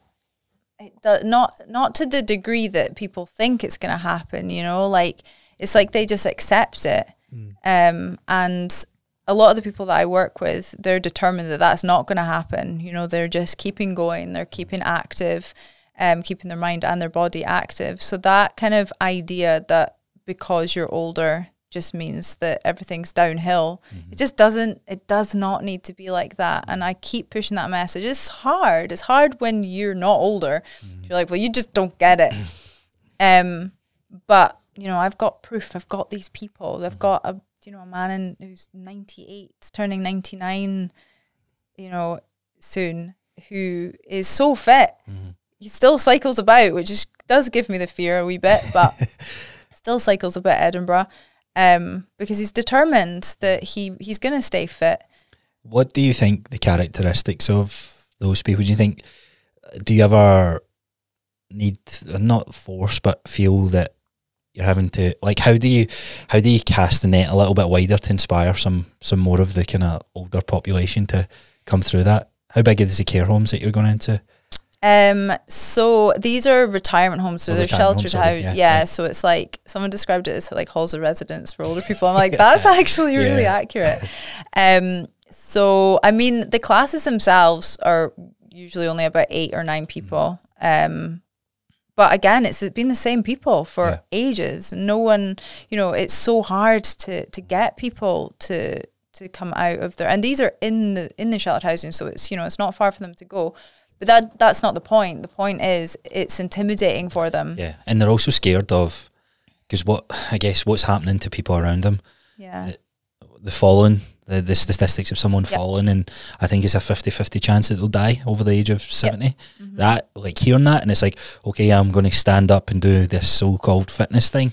Absolutely no chance. I'm not going to put myself out there at that risk. But easy life creates a hard, or easy, kind of creates this harder lifestyle, and quality of life will drop if you're not doing things. Yeah, and it's like, because once you get older, you know, some people accept that you might need a bit of support and a bit of help from a carer or something, but I see it as my job to help them understand that if someone's doing something for them, they're going to lose the ability to do it themselves if they're not doing it. And that's why when we're doing the classes and they're doing like maybe a shoulder press or something like that, I'm saying, like, if you're lifting something, if you're putting something in the top shelf of a cupboard, or if you're picking up the kettle, like, these are all things that you want to be able to do. You don't want someone doing them for you. It's nice, you know, every now and again, but this is why we're doing these exercises. And the confidence aspect as well is, like, I say to them, like, you walked in here, you sat down and you've gotten up and you've done, so you can do this. Just do it at your own pace. You know, don't think about what Bob's doing, because this is your own, you know, your own wee journey that you're on. So, you know, and we keep note of what everyone does. If we do like a sit to stand, we do it to time as well, to make sure that people aren't just trying to do 10 repetitions. It doesn't matter. You just do how many you can. We'll note them down. You know, I'll go around and ask them so they don't have to shout it out, because they're a bit like, well, I did, you know, 5 and he did 7. What the hell? So I make sure that it's just them focusing on themselves and progressing. That's the hard thing about the group stuff, isn't it? Everyone's always looking. They're pushing I do it with the workshops with the guys I've got just now, and I was like, you're putting your own numbers in your program. Yes, we're all doing the same exercise, but we're not pushing, we're not comparing each other to each other. It's like you're comparing you to you. And I'll go for 2 more, and it's like, no, form is dog shit. Let's keep this, keep this where it's at, and then next week we can try for an extra rep, because you're already winning because you've done a little bit longer than last time. Exactly. What's the in that world then? Are you finding those who've came to the classes have gone away and spoke to someone and brought someone else in? Is that happened at all? Yeah, that has happened. So someone brought their sister in, and then there's been just a few people that have said, like, and I'm so lucky, they do sing my praises. They're like, you know, my best marketing. For good reason though. I think, like you compare it to like hearing of what you hear with some of them going to, it's like, it's all driven by the person leading it as well. So you might have a good group of people, but you're kind of creating that space as well. So you need to give yourself a bit more. I know. I do. I just they do definitely like say, when I go in, it's so nice when they're like, "Oh, you're Kerry, you're the fitness instructor," and it's nice when you know that they've been talking about it and that they're enjoying it, because exercise for older people, like, you know, it's like when we get older, you could be like, oh, Dale, remember when this is like when you were deadlifting, remember? That's not, they don't remember that because they didn't do it. The gyms are such a new thing that they're not going to think back to when they enjoyed exercise, because they never did, probably. That's what I was saying to you earlier. I don't know if we said it on the podcast or not, but it seems like we're grown up in this world where more and more people probably most likely will have experienced a gym by the older they get, but we're sort of writing off a generation that, even like my mum and dad's generation, actually, if I think about it, the gym was the bodybuilding place. It wasn't to have a longer quality of life for your health and fitness. It was, this is where bodybuilders go, and that's it. Sometimes powerlifters made their way in, but that's all it was really about. Exactly, and everything else to do with fitness was about losing weight. Fat loss, diets, and that was it. That was sort of what it's been branded as. And try to push back in that message can be very frustrating at times. So you mentioned marketing then. Obviously within all this, yes, you might be able to get payment for doing these types of classes, but it's not as if it's going to be the main breadwinner of your personal training type of thing. So how has this helped your personal training as a business, or do you feel you're torn? Well, it's definitely helped, because I get a lot of inquiries from people just saying, I see what you do with the older people, and I think, you know, just I can see that you know, are open to helping anyone, and the style of exercises you do would suit me. So it's definitely helped. Good. But it is a difficult one, because it is a direction I want to go more in. But it's about figuring out how I can make that work. you know. So in terms of what, like just doing more with? Yeah, I think just because right now it's just I'm doing more one-to-one in the gym and, you know, a few classes. I am kind of starting more classes as well, but figuring out like logistically how that would work as well, going around different places, or if I would just start taking more older people into the gym.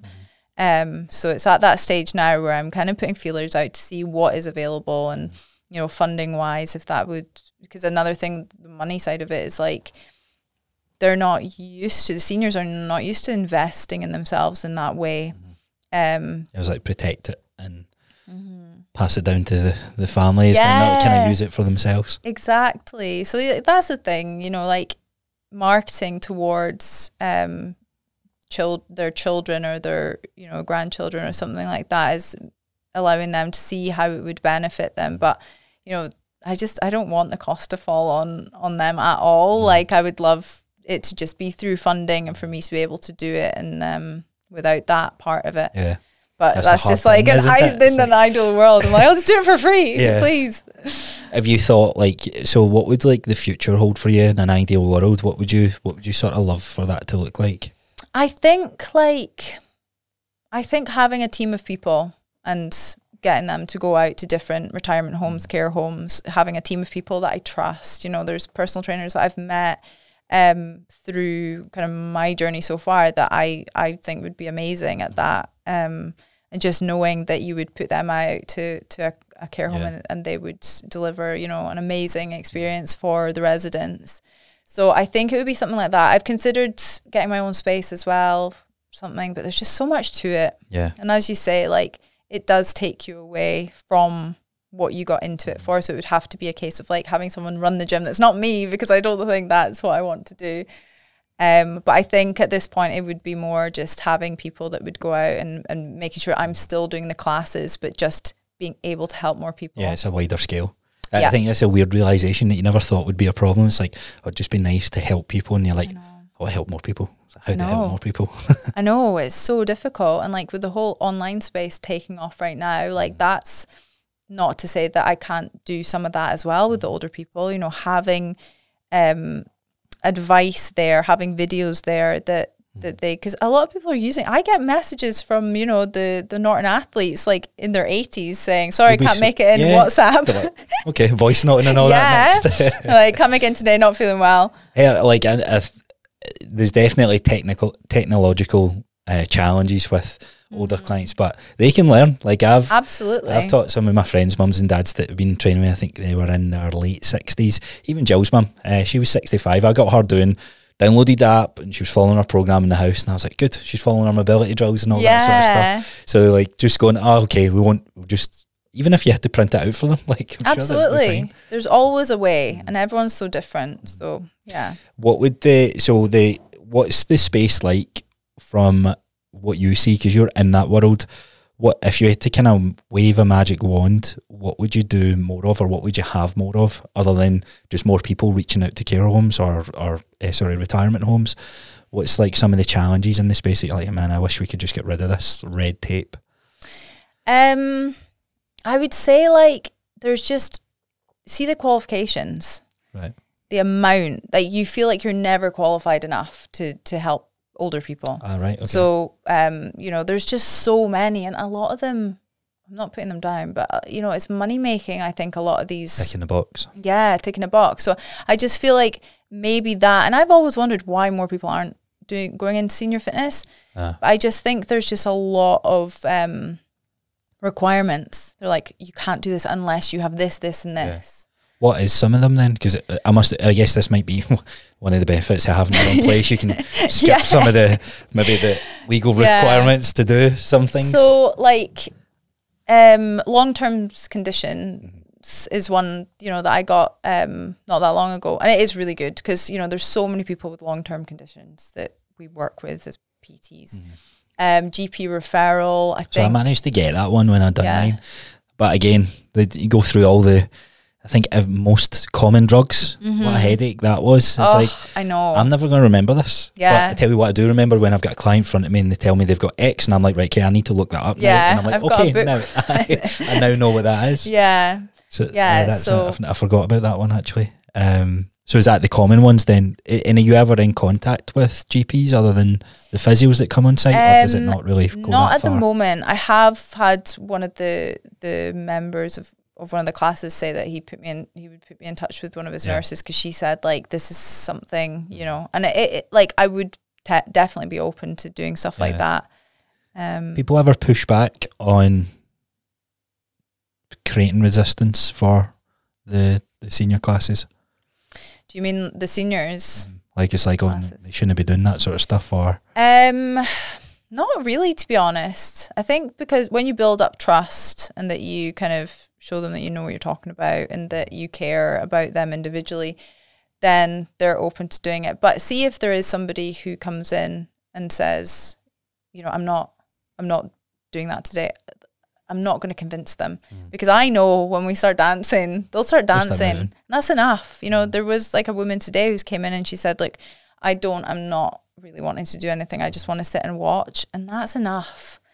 That's so powerful in itself. Like, I think that the ability and the quality of life that these guys and girls have at the older age, it's not, yes, there's a physical element, but there's also the mental element that we just sort of just forget about. And I can't imagine what that loneliness feels like. Exactly. Just them coming out of their house and sitting and maybe laughing at something that I've done or someone's done, like, that's so valuable in and of itself. Do you think COVID made that, like, worse for people? Yeah. Absolutely. Yeah. I mean, for all of us, you know, it did. It impacted everyone's confidence. The smallest, like, social plan became this massive thing. You're like, whoa, I can't go outside today, you know, and for older people, if you imagine how amplified that was for them when going outside. Because they were targeted. Yeah. It's like you have a higher risk of dying if you go out. If they didn't think they were vulnerable before, then them being like it was just so, you know, it was a massive thing to be told that they were part of, you know, that vulnerable population. And then again, back to like gentle exercise, easy, you need to be looked after, it's like, no, you need to be made to be resilient, and that is through challenging yourself and resistance. So one thing I never touched on, but I think you mentioned it on the previous podcast, the whole idea of what are you doing in these sort of classes. It's sort of it's looking at the movement patterns. So you mentioned like reaching above head and all the daily movement patterns that you do. I've always said from the get-go that every single person, regardless of your age, should own a resistance band. I think it's such a powerful tool. But we sort of, especially the younger guys, and guys in particular, they kind of scoff. It's like, I can lift weights in the gym, I don't need that. And it was lockdown that I started doing some resistance exercise, and I was like, wow, man, I was like, my back's got a pump. My arms look bigger. I was like, what the hell was going on? That's it. And it was very, very fascinating. But I always get challenges, usually from it's like the bodybuilding side of the community. It's like, no, you can't grow muscle through that. It's like, you'd be surprised what you can do with resistance. Resistance is relative. Yeah, resistance is like your body doesn't know what you're doing, and if you're pushing it hard enough, obviously a band is not gonna, you know, there are limitations, but you know, as long as it's as hard as you make it, you know, and I just think that there's always a place for a resistance band in everyone's. I think so see if you think about the whole retirement side of things, you get this pension of money that comes in. I think it should be a wee care package, and it should be, here's your daily mobility drills that you should try and do, and then here's a wee resistance band to kind of keep you going. I love that. Yeah, absolutely. What's your favourite go-to sort of moves in that world? So bent over row, or like seated row. Yeah, absolutely. Everyone's just, it amazes me how good their form is. You know, when I'm doing something, I'm like, you maybe just sit up, you don't need to worry about hinging forward, and they're like hinging forward perfectly doing it. What's going on? I'm like, oh my god, this is amazing. Pull apart's another one. I mean, they're hard, they are hard for anyone, but they smash them.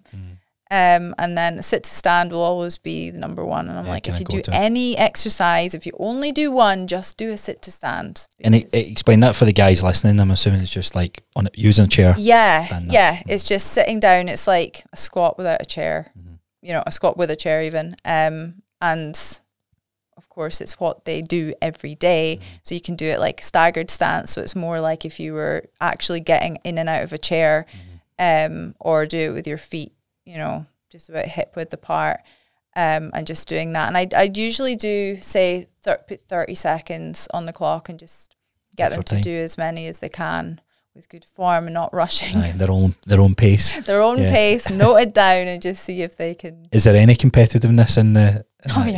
So I see you do the games at the end and all of that. What are some of the favourite games that you do? Well, they love like throwing the Pilates ball. They love like throwing the bean bags. And this is something as well that I've noticed, is so many of them, the ones that I've seen that have come in really, you know, lacking confidence, unsure, and even their mobility, you know, they'll come in maybe like shuffling and I'll be really careful with them. And then as soon as I introduce some sort of game or I put a ball in their hands, something sparks, like a little spark in them. It must just be back to like school, or if they did play a sport. Just probably central nervous system, just loosening up a little bit. And they come to life and they get so competitive. And I think that's why the different aspects of the classes are so important, because if I had just done the mobility stuff or just done the resistance stuff, I would have never seen that part. So each person has like the bits that they enjoy the most. So I think it's important to have all of those different components so that they can, just have that little moment where like, this is my time. Has there ever been like any mistakes that you've made with kind of the class stuff? And the reason I asked this question is I started a mobility class in the gym I used to work in. I was like, I ain't doing, I done a bit of spin, but I was like, I'm not doing this body pump. I was like, if you want classes on, let me put on a mobility one. And then I done it and I made it so freaking intense that midway through I was like, okay, this is a bit much, but this part and parcel of the game. Yeah. So for me, it was like not doing, I think I ended up putting like 5 different drills for the hips, and even mine, because I was going through it with them. I was like, oh, what's that? Feeling this, I'm all lower back is like, and I've kind of invited like, this is quite tame and all this sort of stuff. And I was like, this is not tame. I'm trying to think. I don't think anything with that. I think with the dances, if I've learned now, if you do make them too complicated, there are like certain people that just get so frustrated that they think like, why can't I do this? Right, okay.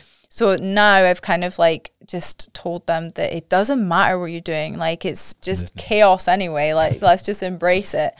But there are certain people that I know do get frustrated with themselves, and it's almost like that balance between if it's too easy and they still can't get it, they still get really frustrated. So I try and make it a kind of in between where there's always a little bit of like, you can just go rogue, just play an instrument, any instrument, you know, like air, bagpipes, that's fine.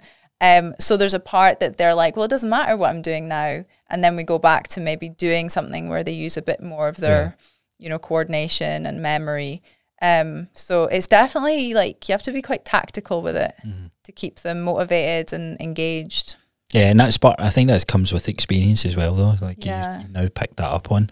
Yeah. What's like the best advice you've kind of received or you've seen in that world just with the group stuff, as opposed to, you also mentioned about John and his outlook towards life, but is anything from like these little wholehearted stories from dealing with them? So there's another John, who's at Mobile Mondays, and he, you know, he still goes out and goes dancing till all hours, and he's just always says like, I'll never stop dancing. I just he's writing a book. He's 94 and he's writing a book.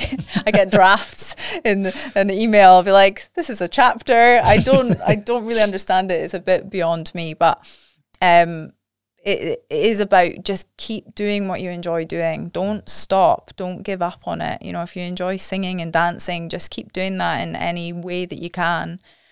And that's what they all say. They've all got their little things. You know, I've got one guy who's obsessed with the giraffes, and you know, he's always just going and seeing them at the zoo, and then and he loves it. And I try and make that part of the class as well. He was like, Kerry, you talk too much about giraffes. That's my thing. Can you stop? I got a little toy from one of my clients of a giraffe for my birthday. Yeah. And he was like, that's not even your thing. I was like, I've talked about it so much now. But it is about like, again, I think it comes down to like getting to know them. But once you know like all these little things, then Do you ever get like overwhelmed or have your own down days from helping so many other people and kind of reflecting on your own, where you're at with your own journey? Oh, absolutely. Yeah. I think it's, you know, you can tell people these things and give them advice day in, day out, and then to take on yourself is really hard sometimes, because you never feel like you're doing enough, you know, and you're trying to keep on top of your own training and then on top of all the business side of things. So yeah, I definitely have days where I get, and it's a bit of burnout as well. I think that's quite natural with being a PT. Actually, not that long ago, felt pretty burnt out. But that's when it came back to me looking at my life and thinking, what of the pillars am I not nailing? Showing up in, yeah. And it's sleep usually, because you're getting up so early. And I think I love the idea of getting up at the crack of dawn and being finished early. But what they don't tell you is you're knackered by the time like 2 p.m., 3 p.m. rolls around. You're so tired. So then it's again looking at my schedule and being like, okay, what needs to change? I need to get better at sleeping more, and reducing stress, and, you know, realizing you're doing your best.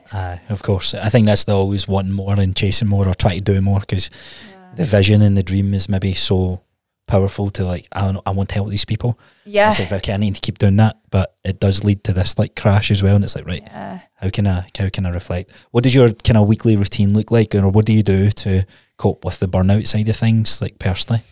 So, I mean, it's just about keeping that routine there.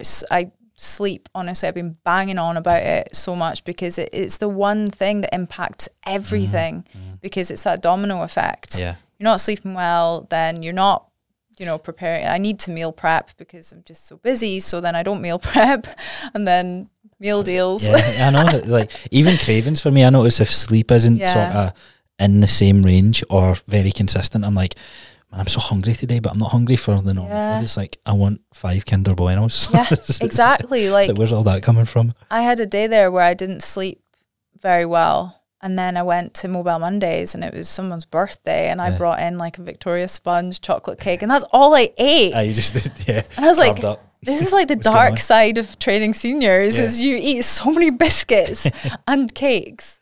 I had, so sometimes, not sometimes, with guests that I bring on, I normally do like a this or that, or an overrated, underrated. Yeah. So I wrote down a few things for you. I'm very curious to see, like, if you had to kind of only pick one, so this or that. Okay. What I've got here is resistance bands or weights or free weights.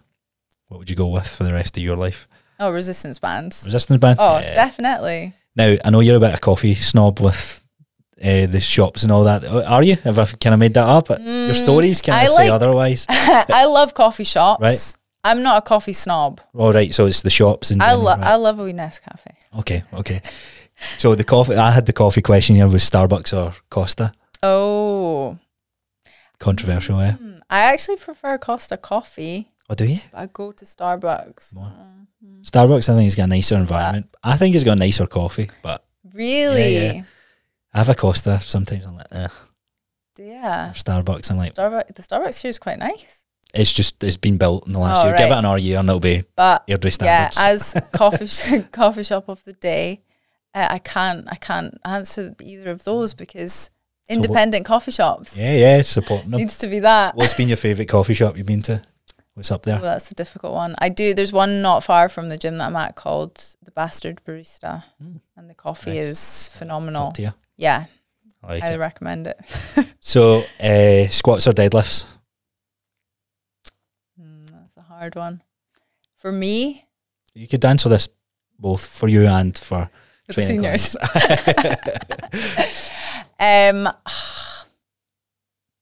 I would say deadlifts. Really? That's a really hard one, to be honest, because for me, I don't deadlift that much anymore. How come? I don't know. I just moved away from it. My own training, I did used to do more powerlifting style training, and then I just moved away from it a bit more, and I'm just starting to get more into doing back squats again. But yeah, that's a really no. Now I'm doubting it. I'm going to say squats. Yeah. Yeah. I was enjoying squats a lot for the first time in a very long time. I think my training kind of took a hit, and this is a whole other story, but like after I got COVID, I wasn't that well for quite a long time. Okay. And my training absolutely suffered. And then they were like, oh, maybe it's long COVID. I think a lot of people are going through this right now of like, there's something not quite right, but we're not sure. And so the thought of squatting or deadlifting, oh my God, it was just like, I couldn't even. There's so much of it. And then you've maybe tied a lot of your past experience to that. So it's like you go into the gym and it's like, am I really want to just go back to the bar or back to the 30 or whatever weight it is before? Oh, yeah. And it's like, it's that whole humbling experience to try and go through again. Yeah, that's it. You're squatting like half of what you did before and it's feeling like your 1 rep max.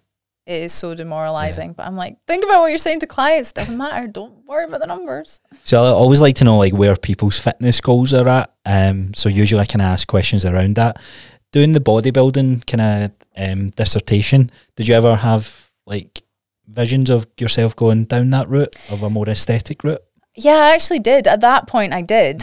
I always thought that would be great to, to push yourself to that point and be that disciplined. But then as I actually got into personal training, I realized that I just didn't want to do that to myself. Probably didn't have the discipline either, but it wasn't the route I wanted to go down at all. I wanted to go down more the performance side of things. Not to say that I did anything with that either. So what did you do?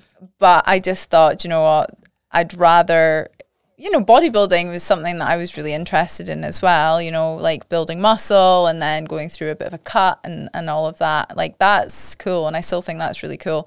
But actually to the point of competing, definitely don't have that in me. Did you see, so I think this is an interesting conversation with female bodybuilders and actual detrimental impact to hormones and all this sort of stuff. Doing your dissertation, did you dive into that sort of stuff, or did you know, was it more? It was more identity based, so it was more kind of like how they saw themselves and how other people saw them when they had built muscle. So we didn't really dive too much into that. But yeah, it's such a difficult one because your body it looks in great condition, but what are the implications of it? This is the hard thing to fight against with, I think, with your message in particular, but I'm very similar as well. It's like, fat loss is one little piece of the puzzle, but if we focus on moving better, feeling better, then that'll have this bigger impact on your fat loss journey.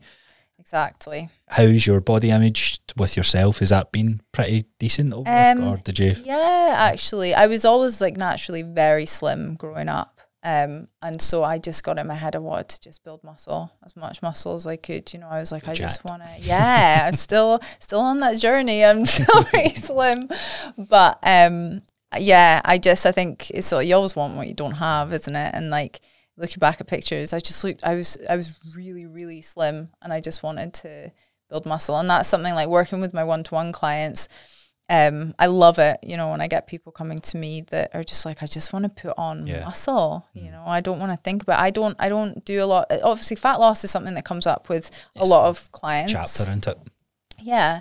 But it's not something that I would say that I can help people with it. I can give them the tools, but I really struggle with the whole pushing people to calorie count and think about, it just doesn't, I think it's maybe highlighting even more emphasis on going down the route of the kind of niche that you want to go to. Absolutely, It's a hard one. It's a hard one to strike the balance with because it's like, will you be able to monetize that part to the same extent of maybe those who are looking for training and that sort of stuff? But there's always a little thought. You're like, fat loss coach, and just like not saying it's easy. None of this is easy, but I know straight away that it's just not the part that I'm passionate about.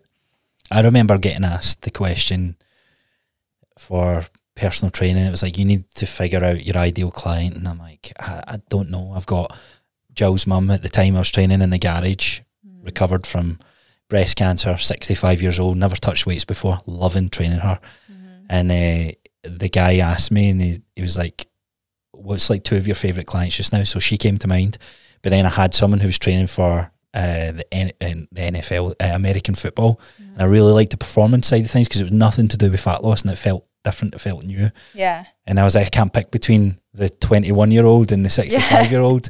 And that's a bit I'm always torn in, is like, I suppose, what is the niche? Is the niche maybe just helping people lift weights? Yeah. Is that really what it comes down to? These whole like avatar thing, it's like, you think once you decide on it, that's all you're going to get. You're like, only going to get 65-year-olds, nothing, no one older. Sorry, how old are you? 64. Yeah, you need to come back next year. Need to come back there. Exactly. No, that stressed me out, that whole idea of all of that. I think just keep doing your thing and it will attract the right types of people anyway. Absolutely. The fitness kind of question I had here was, do you get caught up in the whole wanting to do any of these sort of the hype stuff just now, which obviously High Rocks is one of them, running marathons, all these sort of stuff? Have you been caught up in that at all, or is it not interesting? Actually, no. Like, I've not. High Rocks obviously is everywhere. Like, I've not actually considered it. I've written myself a High Rocks workout to be like, just give it a go. Don't be one of those people that's like, oh no, because you get a lot of people that then go against anything that's been hyped, and I don't want to be like that either. I want to be open to anything. But no, I tend to just do like lift weights in the gym. I'm thinking back actually to that question, would you do resistance bands or weights? Probably weights if it was me. All right, I was thinking more for the seniors and everyone else, but definitely weights if I was only allowed one. Lifting weights is the cornerstone of everything. It is. It absolutely is. And I just love training in the gym and doing, like squat, bench, deadlift, sometimes deadlift, how I'm feeling, and like bodybuilding style workouts. I still have an absolute love for all of that. Good. But there does come a point where you're like, I need something. The kind of new thing on the market to try out. Yeah, and I enjoy running as well. Like, that's what I did in school. I did a bit of running, and I was more built like a long distance runner. So I was like, oh, embrace and this. Swimming, of course, like normally longer limbs and that, very suited towards swimming. Exactly. I never really got into swimming. No, not many swimming pools up there. In the sea. in the North Sea. Currents. But yeah, just lifting weights and focusing on just getting stronger. And honestly, I think about when I'm, training these older people, and like if someone does fall over, something like that, like being strong enough to be able to help them, and when they ask me for help with something, George asked me to help him lift a mattress not that long ago, and I was like, this is what I've been training for. And it was him and an older man, and they're really struggling with it, and I managed to like help them, and I was like, yes, I'm strong enough. It's so empowering, strength. I think strength really is. It's kind of always branded as the power lifters or the big strong man and competitions and all that sort of stuff, but it's far from that. There's a lot more to kind of get in terms of quality of life from it, and that's what it is. Strength is relative as well. It's not just 100 kilo squat or whatever it is. It's like, no, lifting a mattress or stopping yourself from falling, holding on, picking someone up, all these sort of things. Absolutely. So one question to finish on here then, if you had to envision what your life would look like in your 90s, then how would you like that to look? Well, I'd want a really funny fitness instructor do my classes for me. In my 90s, I would want to be living somewhere that was not too far from the city. I don't think I ever want to live really far away from like, how it was growing up. Yeah. Right. I don't think I'm going to go back there and live there. Sorry, Dad. But I think somewhere that's close enough that you can go and be part of the community, but that you've got plenty of space to be able to go out and walk around without being straight, into, because I do think about older people in the city now, and it's like, if you straight out into like a busy environment, because one of the retirement homes I'm at, it's the Royal Mile, it's so busy. Right. So having, it's just tourism, like right on the doorstep, and it's a really steep hill as well, and cobbles. and Leo's cycling on that. How old is Leo? 98. Wow. So yeah, like having that kind of best of both worlds, where you can still go in and be part of it, but also have a bit of space. And then having another thing that keeps people young is children, grandchildren, great grandchildren. It's like having to be there, having that sense of like someone needing you, I think is a massive thing for a lot of older people. So I guess you've seen that from both sides, like those who have quite a rich family and those who, for whatever reason, never chose to have kids and that sort of stuff. So is that emphasised that a bit more then?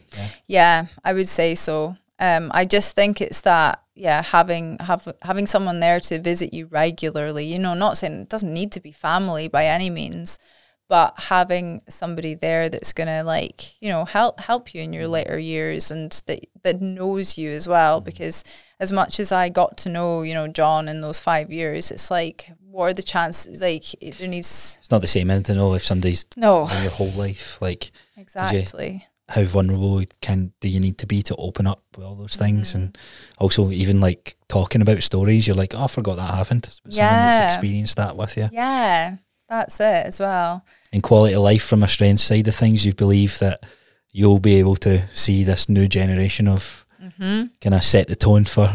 Oh, yeah, absolutely. Growing up. It'll be very interesting to see your generation in the next 10, 15 years. Yeah, it's going to be so different. I mean, everything is just so different now. Think it'll be better or worse? I don't know, honestly. Everything with social media and everything right now, it's all feeling very Black Mirror to me. So I don't know what's going to happen. Yeah. Elon Musk is making robots. It's getting out of hand there. Yeah. So Wall-E is upon us. Better. Everything's going to be better. That's it. You have that John's mentality, that look, like, just that's it. Kind of chase after it. That's it. Yeah. But one thing that will fight against it is the whole lifting weights and resistance training. So that's really what separates. Do you see that much just now with your like peers and friends, like those who don't necessarily consistently lift or that sort of things, like quality of life deteriorating from a younger age than maybe what it was before? Because it was so active. Oh, definitely. Definitely. I think it's, you know, things like posture and all that. You see the difference between somebody who's even just aware of their body and aware of, you know, movements and how they move. The difference between that and somebody who's not is massive. Yeah. And that, again, it's all related, because then nutrition comes into it, and just being, you know, being active in general, it all ties into just being a healthy, more resilient person. So I do notice a difference, but I try, you know, with friends and family, I do try and like, try not to be too pushy, but no.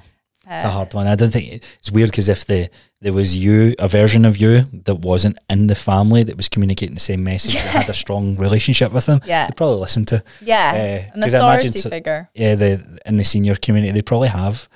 There'll be surely one grandson or even son that's or granddaughter, daughter that's in the fitness space where it's like, yeah, I'm not listening to her, but I'm going to listen to Kerry, because Kerry's the one that's here.